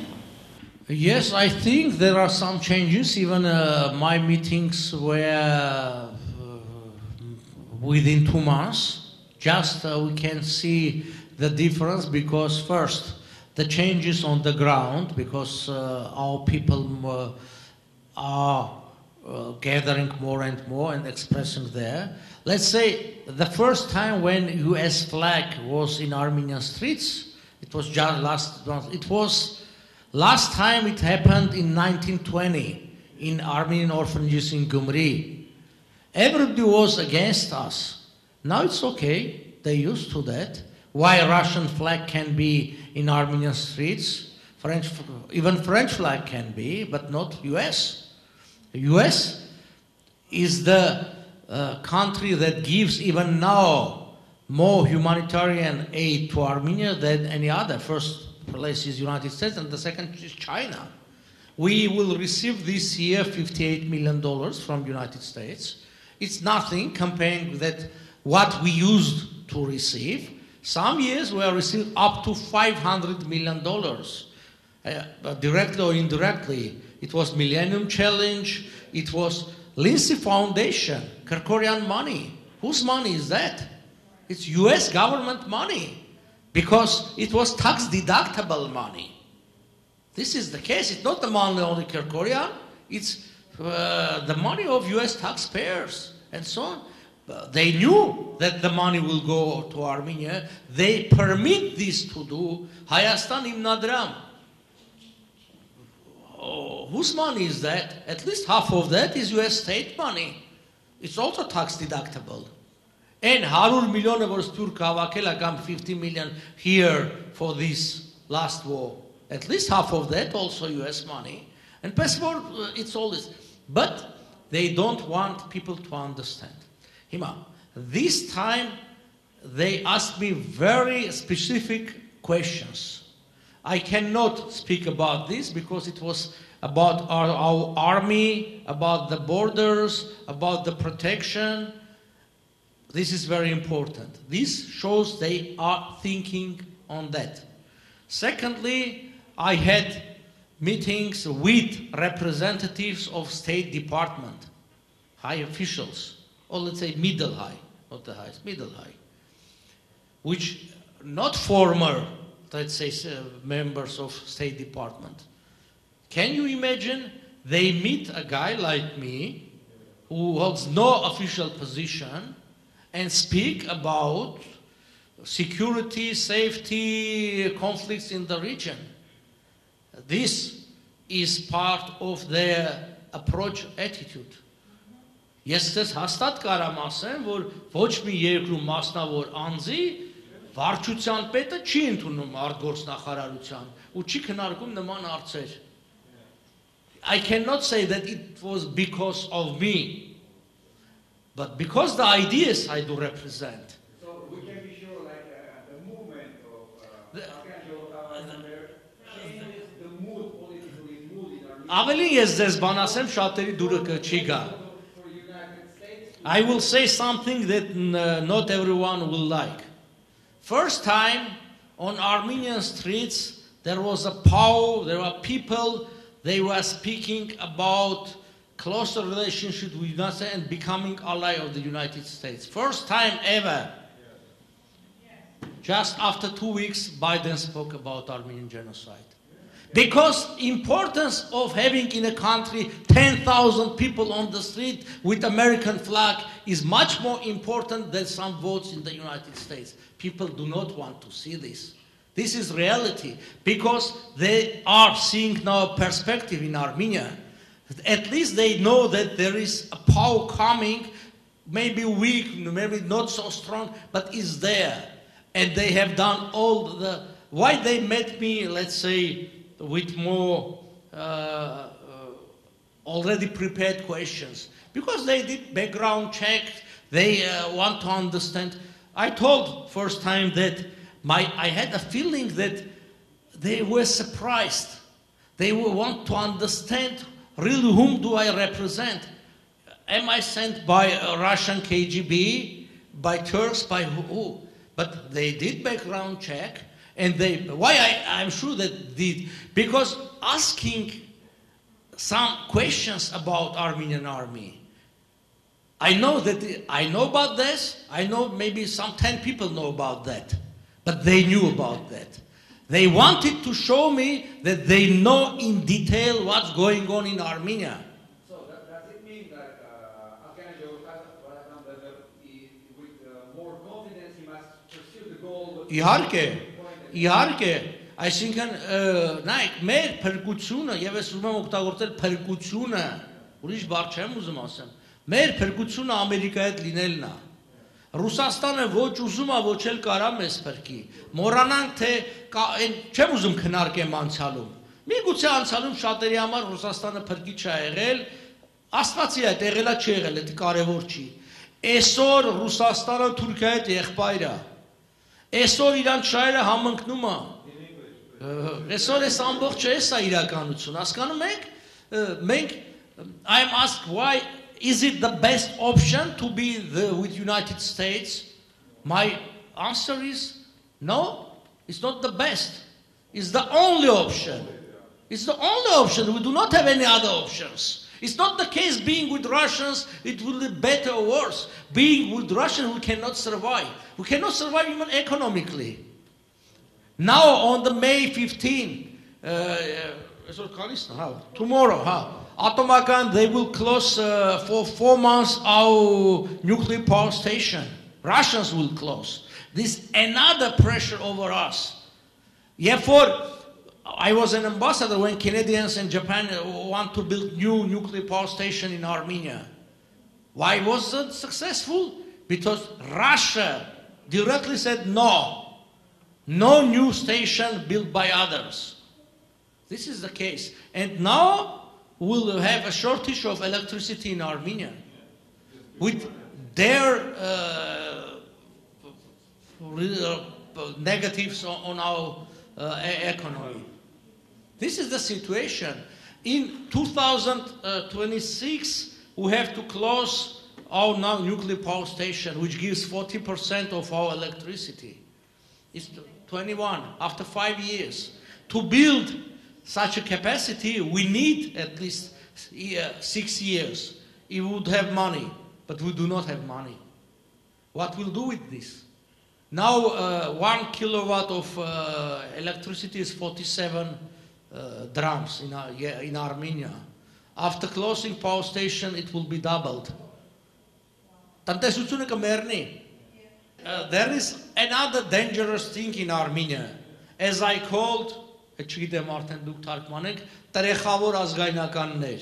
Whom I call տրեխավոր ազգայնականներ. Redneck nationalists. Okay. They speak that we have to rely only on our power. Մենք, մեր ազգային, մեր ոգին, բան. Ասում եմ, what kind of ոգի կամ? We need $5 billion to rebuild the army. What you will do with you said Dukhov, Mukhov, but you cannot. We need another $5 billion to for our rebuilding electricity and so on. It's going to be 10-20 միլիարդի պետք ունենք even now. Not speaking. We need investments. Who has the money to invest? This country. Russia does not have money. They cannot, even if they want. We gave them 5 the best assets, Sevan Hrazdan Cascade, Mergelian Institute and so on. 10 or 15 years ago, they promised they will invest money and then so on. Coach Adam gave. Who they want to bring back?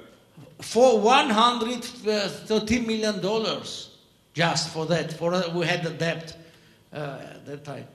Did they invest any dollar there? No. It's just closed. Այս ամբողջ իրականությունը. The same with railroads, everything. Railroads. $104 million թալաներ բանը. Ես էլ պատմեմ ու գնանք. In 2008, our railroads were given, it's called concession to Russia, which means it's Armenian property, but they ruling or managing that. They managing that. And with that, we gave 2,500 units of wagons, I don't know, the carriages and so on, locomotives, 2,500. We sold to them. No, Serge at that time already. And the price was just $2 million for 2,500, which means the price of one locomotive is $2 million and over. They paid just that. After that, on the papers, they have invested millions and millions of dollars. $104 million were misused by checking just 1/3 of the papers. This all was presented to Pashinyan. Pashinyan spoke to Russians. Lavrov threatened Armenia, if you remember, on that case. Then my friend, who was senior advisor to Pashinyan, went to this Gazprom checkings, doing some checkings there. He called me and said that you don't know what they are doing. Ոնց են թալանում Հայաստանը, դու լը չգիտես։ Վաղ կհանդիպեն կպատմեմ at 1 o'clock. Ժամը 11-ին իրան աշխատանքից հեռացրեցին հաջորդ օրը։ Pashinyan signed a degree, he was removed. This is reality. How we controlled by Russia. Սա կոնկրետ դեպք է։ $104 million արծով 8 քրեական գործ կա հարուցած ռուսների դեմ։ Չեն համարձակվում մի քայլ անեն։ They are buying $4,000 each in Yerevan, toilet bowls. $4,000 each. And they're not even gold plated. Այդ որ գնում եք այն որ $50 էլ չկա բանա։ Իրանք այնքան են լկտիացել, որ այդ էլ չեն թաքցնում։ $4,000 է գնում բանը գնումները։ Square meter of at boots that they բանի կա էլի են շլագբաունը ու կողքել այդ բուտկա կա էլի այդ guardhouse. Guardhouse of the railroad, which is 4 square kilometers. The price 4 square meters. Square meters, square meters. The price to build that is $120,000 US dollars. 4 square meters. 4 square kilometers. You cannot have this kind of price even in Manhattan. I don't know. Այս որ ասում ենք թալանում են, ասում են հակառուս եք։ Այս փաստաթղթերն ունենք, Այս հələ մի մասն է։ Այսինքն որ տենակ ինչ թալանա գնաց, այսինքն որ մենք ասում ենք it's Armenia became a colony of Russia, ասում են ինչ եք դրա մասին խոսում։ Կռիվը վերջացել է. They are forcing Armenia now to buy their garbage weapon from them. They know that it's garbage, but they are forcing Armenia to go because they want and մի քանի միլիոն դոլարներ որ ունենք, էդ էլ հանգարց լավ զենք չառնենք։ Ես կոնկրետ գիտեմ, այսինքն ես որ խոսում եմ, փաստեր ունեմ։ I know the details of all this case. Իսկ մարդիկ բանը խոսում են մենակ։ Այս իրականությունն է, դառը իրականություն է։ Եվ ու ես չեմ կարաս during the war we are buying an information from Russian officers about Azerbaijan. Can I suppose that the same were they doing? They were buying through Russians information about us. Yes. And Russians know much more about Armenia than Azerbaijan. Հիմա մարդիկ փող են աշխատում մեր վրա։ Հերիք չի զենքն են ծախում, ինֆորմացիաներն են ծախում։ Մեզ ծախում են իրանց մասին, իրանց ծախում են մեր մասին։ Ու վրեքտը մեր վրա խնդում են։ Փող են աշխատում ու խնդում են։ Այսինքն մարդիկ 30,500, 50,000 այսպես մատի շարժումով բան են անում, փող են աշխատում։ Երբ որ խոսում ես դրա մասին, ասում են բանա, հակառուսա։ Բա ինչ ոնց լնեմ։ Ասում եմ ուզբեկները թալանեն, ես հակաուզբեկ կլնեի։ Հիմա ռուսներն են թալանում, բնական է հակառուս են, բա ինչ պետք է լինեմ։ Թող թե չալանեն, եղբայր լինեմ իրանց հետ։ Okay, let's complete.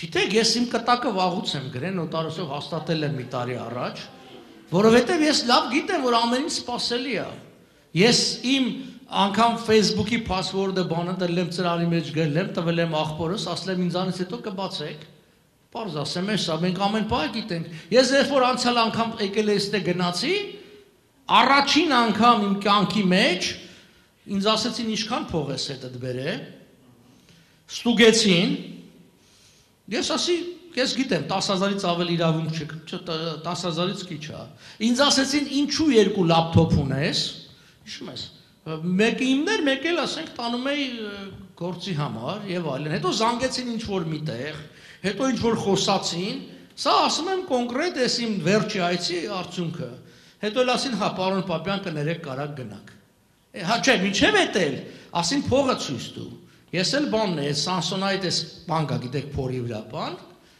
ասում է թաքցրել ես։ Գիտեք ինչ ասում թաքցրել ես, որտեղ թաքցնելով քրեական պատասխանատվություն է ասում։ Ասում եմ չեմ թաքցրել։ Ինչի՞ պիտի թաքցնել, երբ որ 10,000-ից քիչ է։ Հասկանում, ես լավ գիտեմ, որ իրանք ամեն ինչ կարան բան անեն։ Ես կարամ վաղ այիշնեմ Երևան երկու շաբթ օրը, իրանք իմ չամադանը բացեն եւ մեջը զենք գտնեն։ Ես չեմ բացառում։ Ամեն ինչ կարա լինի եւ մեղադրեն ասեն Բևերը Ամերիկայից զենք էր բերում, որ Հայաստանը մեղաշրջում կազմակերպի։ Եվ զենքն դեռ չամադանի մեջ։ Ասենք էլի մենք էլ ապուշ ենք։ Բայց այդ է, ոնց որ ասած իրանց ձեռն է, ինչպես ասում էր դասականը, ամ չագուշտն է իրանց ձեռը, ամ էլ մեխը։ Հիշում եք մի հատ գեներալ ունեինք դասական այդպես։ Էս է իրականությունը։ Հիմա բայց մենք ինչ կարանք անենք։ Կամ պետք է ոչինչ չանենք, վախենանք ոչինչ չանենք, կամ պետք է հաշտվենք այն բանի հետ, որ ամեն ինչ էլ կարա լինի։ Հիմա իմ դեպ քրեական գործ է հարուցած։ Ես ստեղ գալուց դիմել եմ հավետ։ Գիտեք որ բաժինն է մեզանով զբաղվում։ Կոչվում է առավել ծանր հանցագործությունների ինչ որ բաժին, ասած ինչ որ առավել ծանր։ Հա։ Առավել ծանր ինչ են կարել, ցույց են կազմակերպել։ Որի ընթացքում իրանք եկել մեզ ծեծել են, իրանք են մեզ ծեծել։ Մենք իրանք չենք փագել, բան, իրանք են բռնետարել, իրանք են տուգանել մարդկանց, բայց բանա, հիմա որ ես այստեղ գամ, ես իմ դատապաշտպանի միջոցով դիմում եմ գրում, իրանք ինձ թույլ են տալիս, որ ես երկրից բացակայեմ, ու ես բացակայում եմ։ Ու ամեն պահի հաջորդ այցի ժամանակ իրանք կարան ինձ թույլ չտան։ Ու մինչև վերջը ձգում են։ Ես առնում եմ տոմսը, ես պայմանավորվում եմ այս կողմ այն կողմ, իրանք եթե վերջի պահին թույլ չտան, նշանակում է այդ տոմսը կարող է գնակորի մի զգալի մասով, եւ դուք էլ ստերանք օրինակ չարչարվեք, չգիտեմ, պայմանավորվեք ինչ որ բաներ գնակորի։ Իսկ իրանք ասում են դա վերջանա գնա, մեծ բան չի էլի, բայց ինչի չեն անում։ որպեսզի անընդհատ քեզ պահեն տանի վրա, այս ցանկացած պայի։ Իրանք ընտրություններից առաջ, հիմա Բևեռի հարցով 10 հոգուց 9-ի վրա քրեական գործ ունեն հարուցած։ Իրանք կարող պարզապես մեզ բոլորին հավաքեն։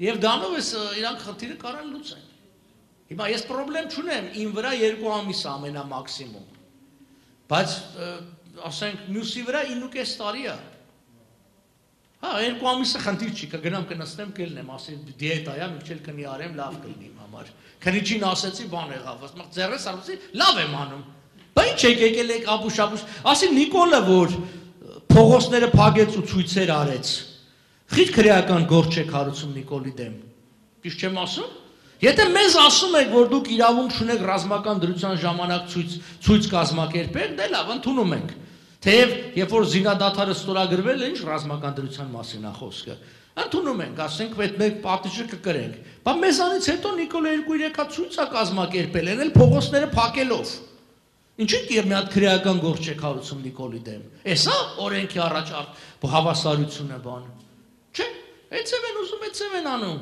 իրանց բանը։ Էս է հարցը։ Այն բոլոր երազանքները, այն բոլոր նպատակները, որ մենք ունենք 18 թվին եւ կարայինք անենք, ցավոք սրտի Նիկոլը սաղ փչացրեց։ Ցավալիա եւ փչացրեց բանը, բայց էլ եմ ասում, մենք պայքարելու ենք եւ հույս ունեմ, որ նաեւ պայքարելու ենք ձեր օգնությամբ, պայքարելու ենք Սփյուռքի օգնությամբ, ամեն ամիս մենք զգում ենք, որ նոր մարդիկ են գալիս, այո, մարդիկ կան, որոնք 40 եւ ավել տոկոսը, 42% Հայաստանի դեռևս չեն կողմնորոշվել, ում օգտին պիտի քվեարկեն կամ արդյոք պիտի մասնակցեն թե չէ։ Սա նշանակում է, որ եթե մենք կարողանանք ինչ-որ ձևով, չեմ ասում 40%, այդ իրանցի 10-15% մեզանով անել, դա մեծ հաջողություն կլինի։ Դժվար է, ես բան չունեմ ասելու, բայց պիտի փորձեմ։ Mr. Pavel, you are involving diaspora Armenians who speak Armenian mostly, but maybe you should have some YouTube messages and other stuff in English because English-speaking diaspora Armenians aren't aware of the national democratic axis or other events going on in Armenia. While here, I gave a couple of 2 or 3 interviews in English. One was it's webinar with American Armenian University. The other was with Armenian local TV station in California, and the others were trying to do. But it's not easy for us. First of all, we do not have that coverage. We do not TV stations. Let's say in California, there are several Armenian TV stations, but not the biggest ones giving us possibility to speak to people. Because the biggest, they are controlled by Mishik, Sashik, Nicole, and the others. Even in diaspora, it's not the case. And diaspora also, not only Armenia is corrupt, also diaspora.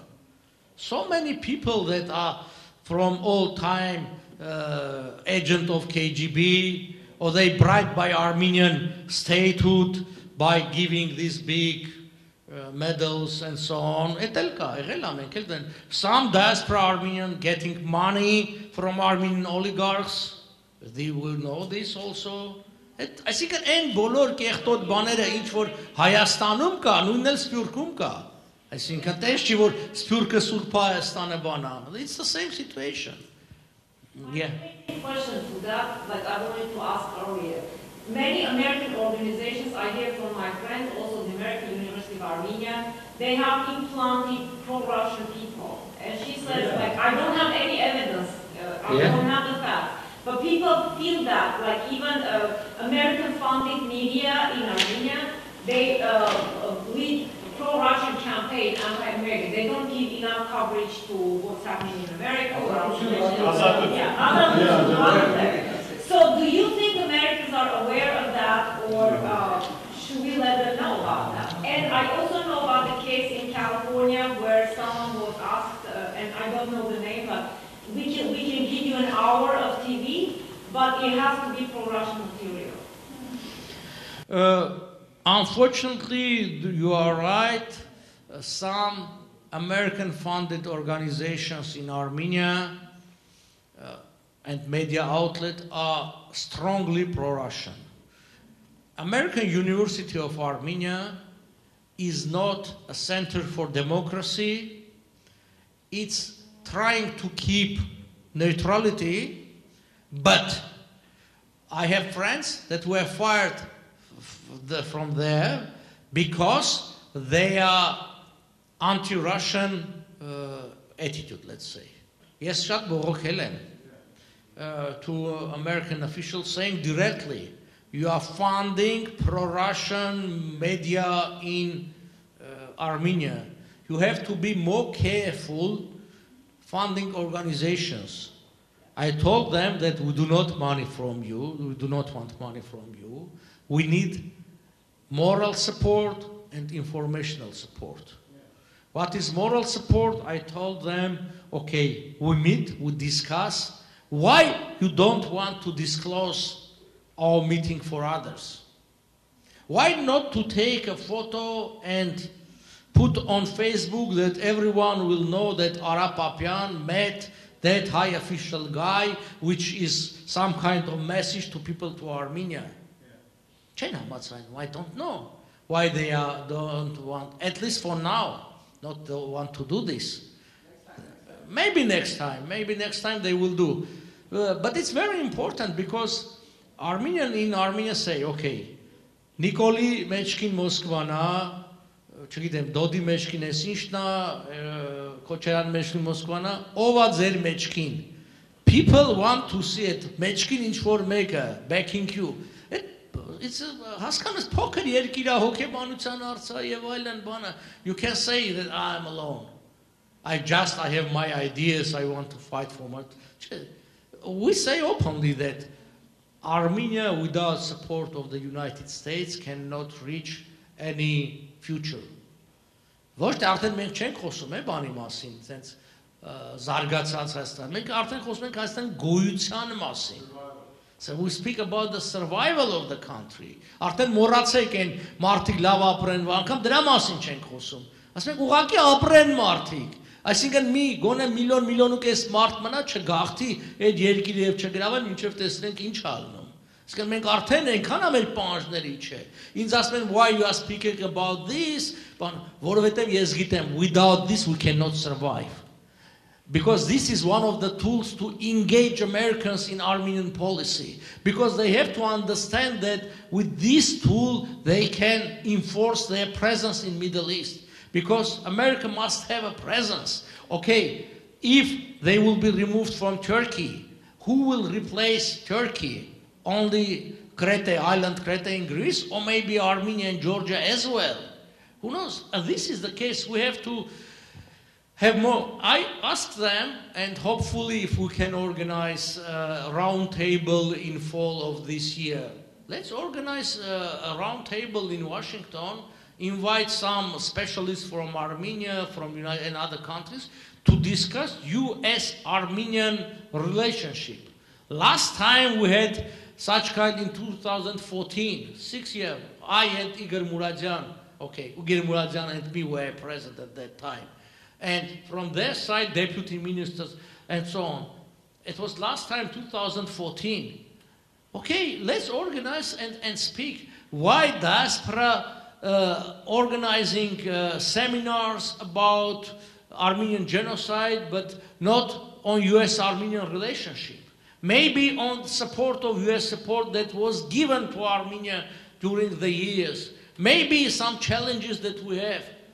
We have to show Armenian statehood exists, is there, because genocide issue can be overcome if we will have strong Armenia. But to have strong Armenia, we have to have Armenia first. Then it can be strong or weak. This is the issue. Okay. Այսքանով բավարարվենք այսօր։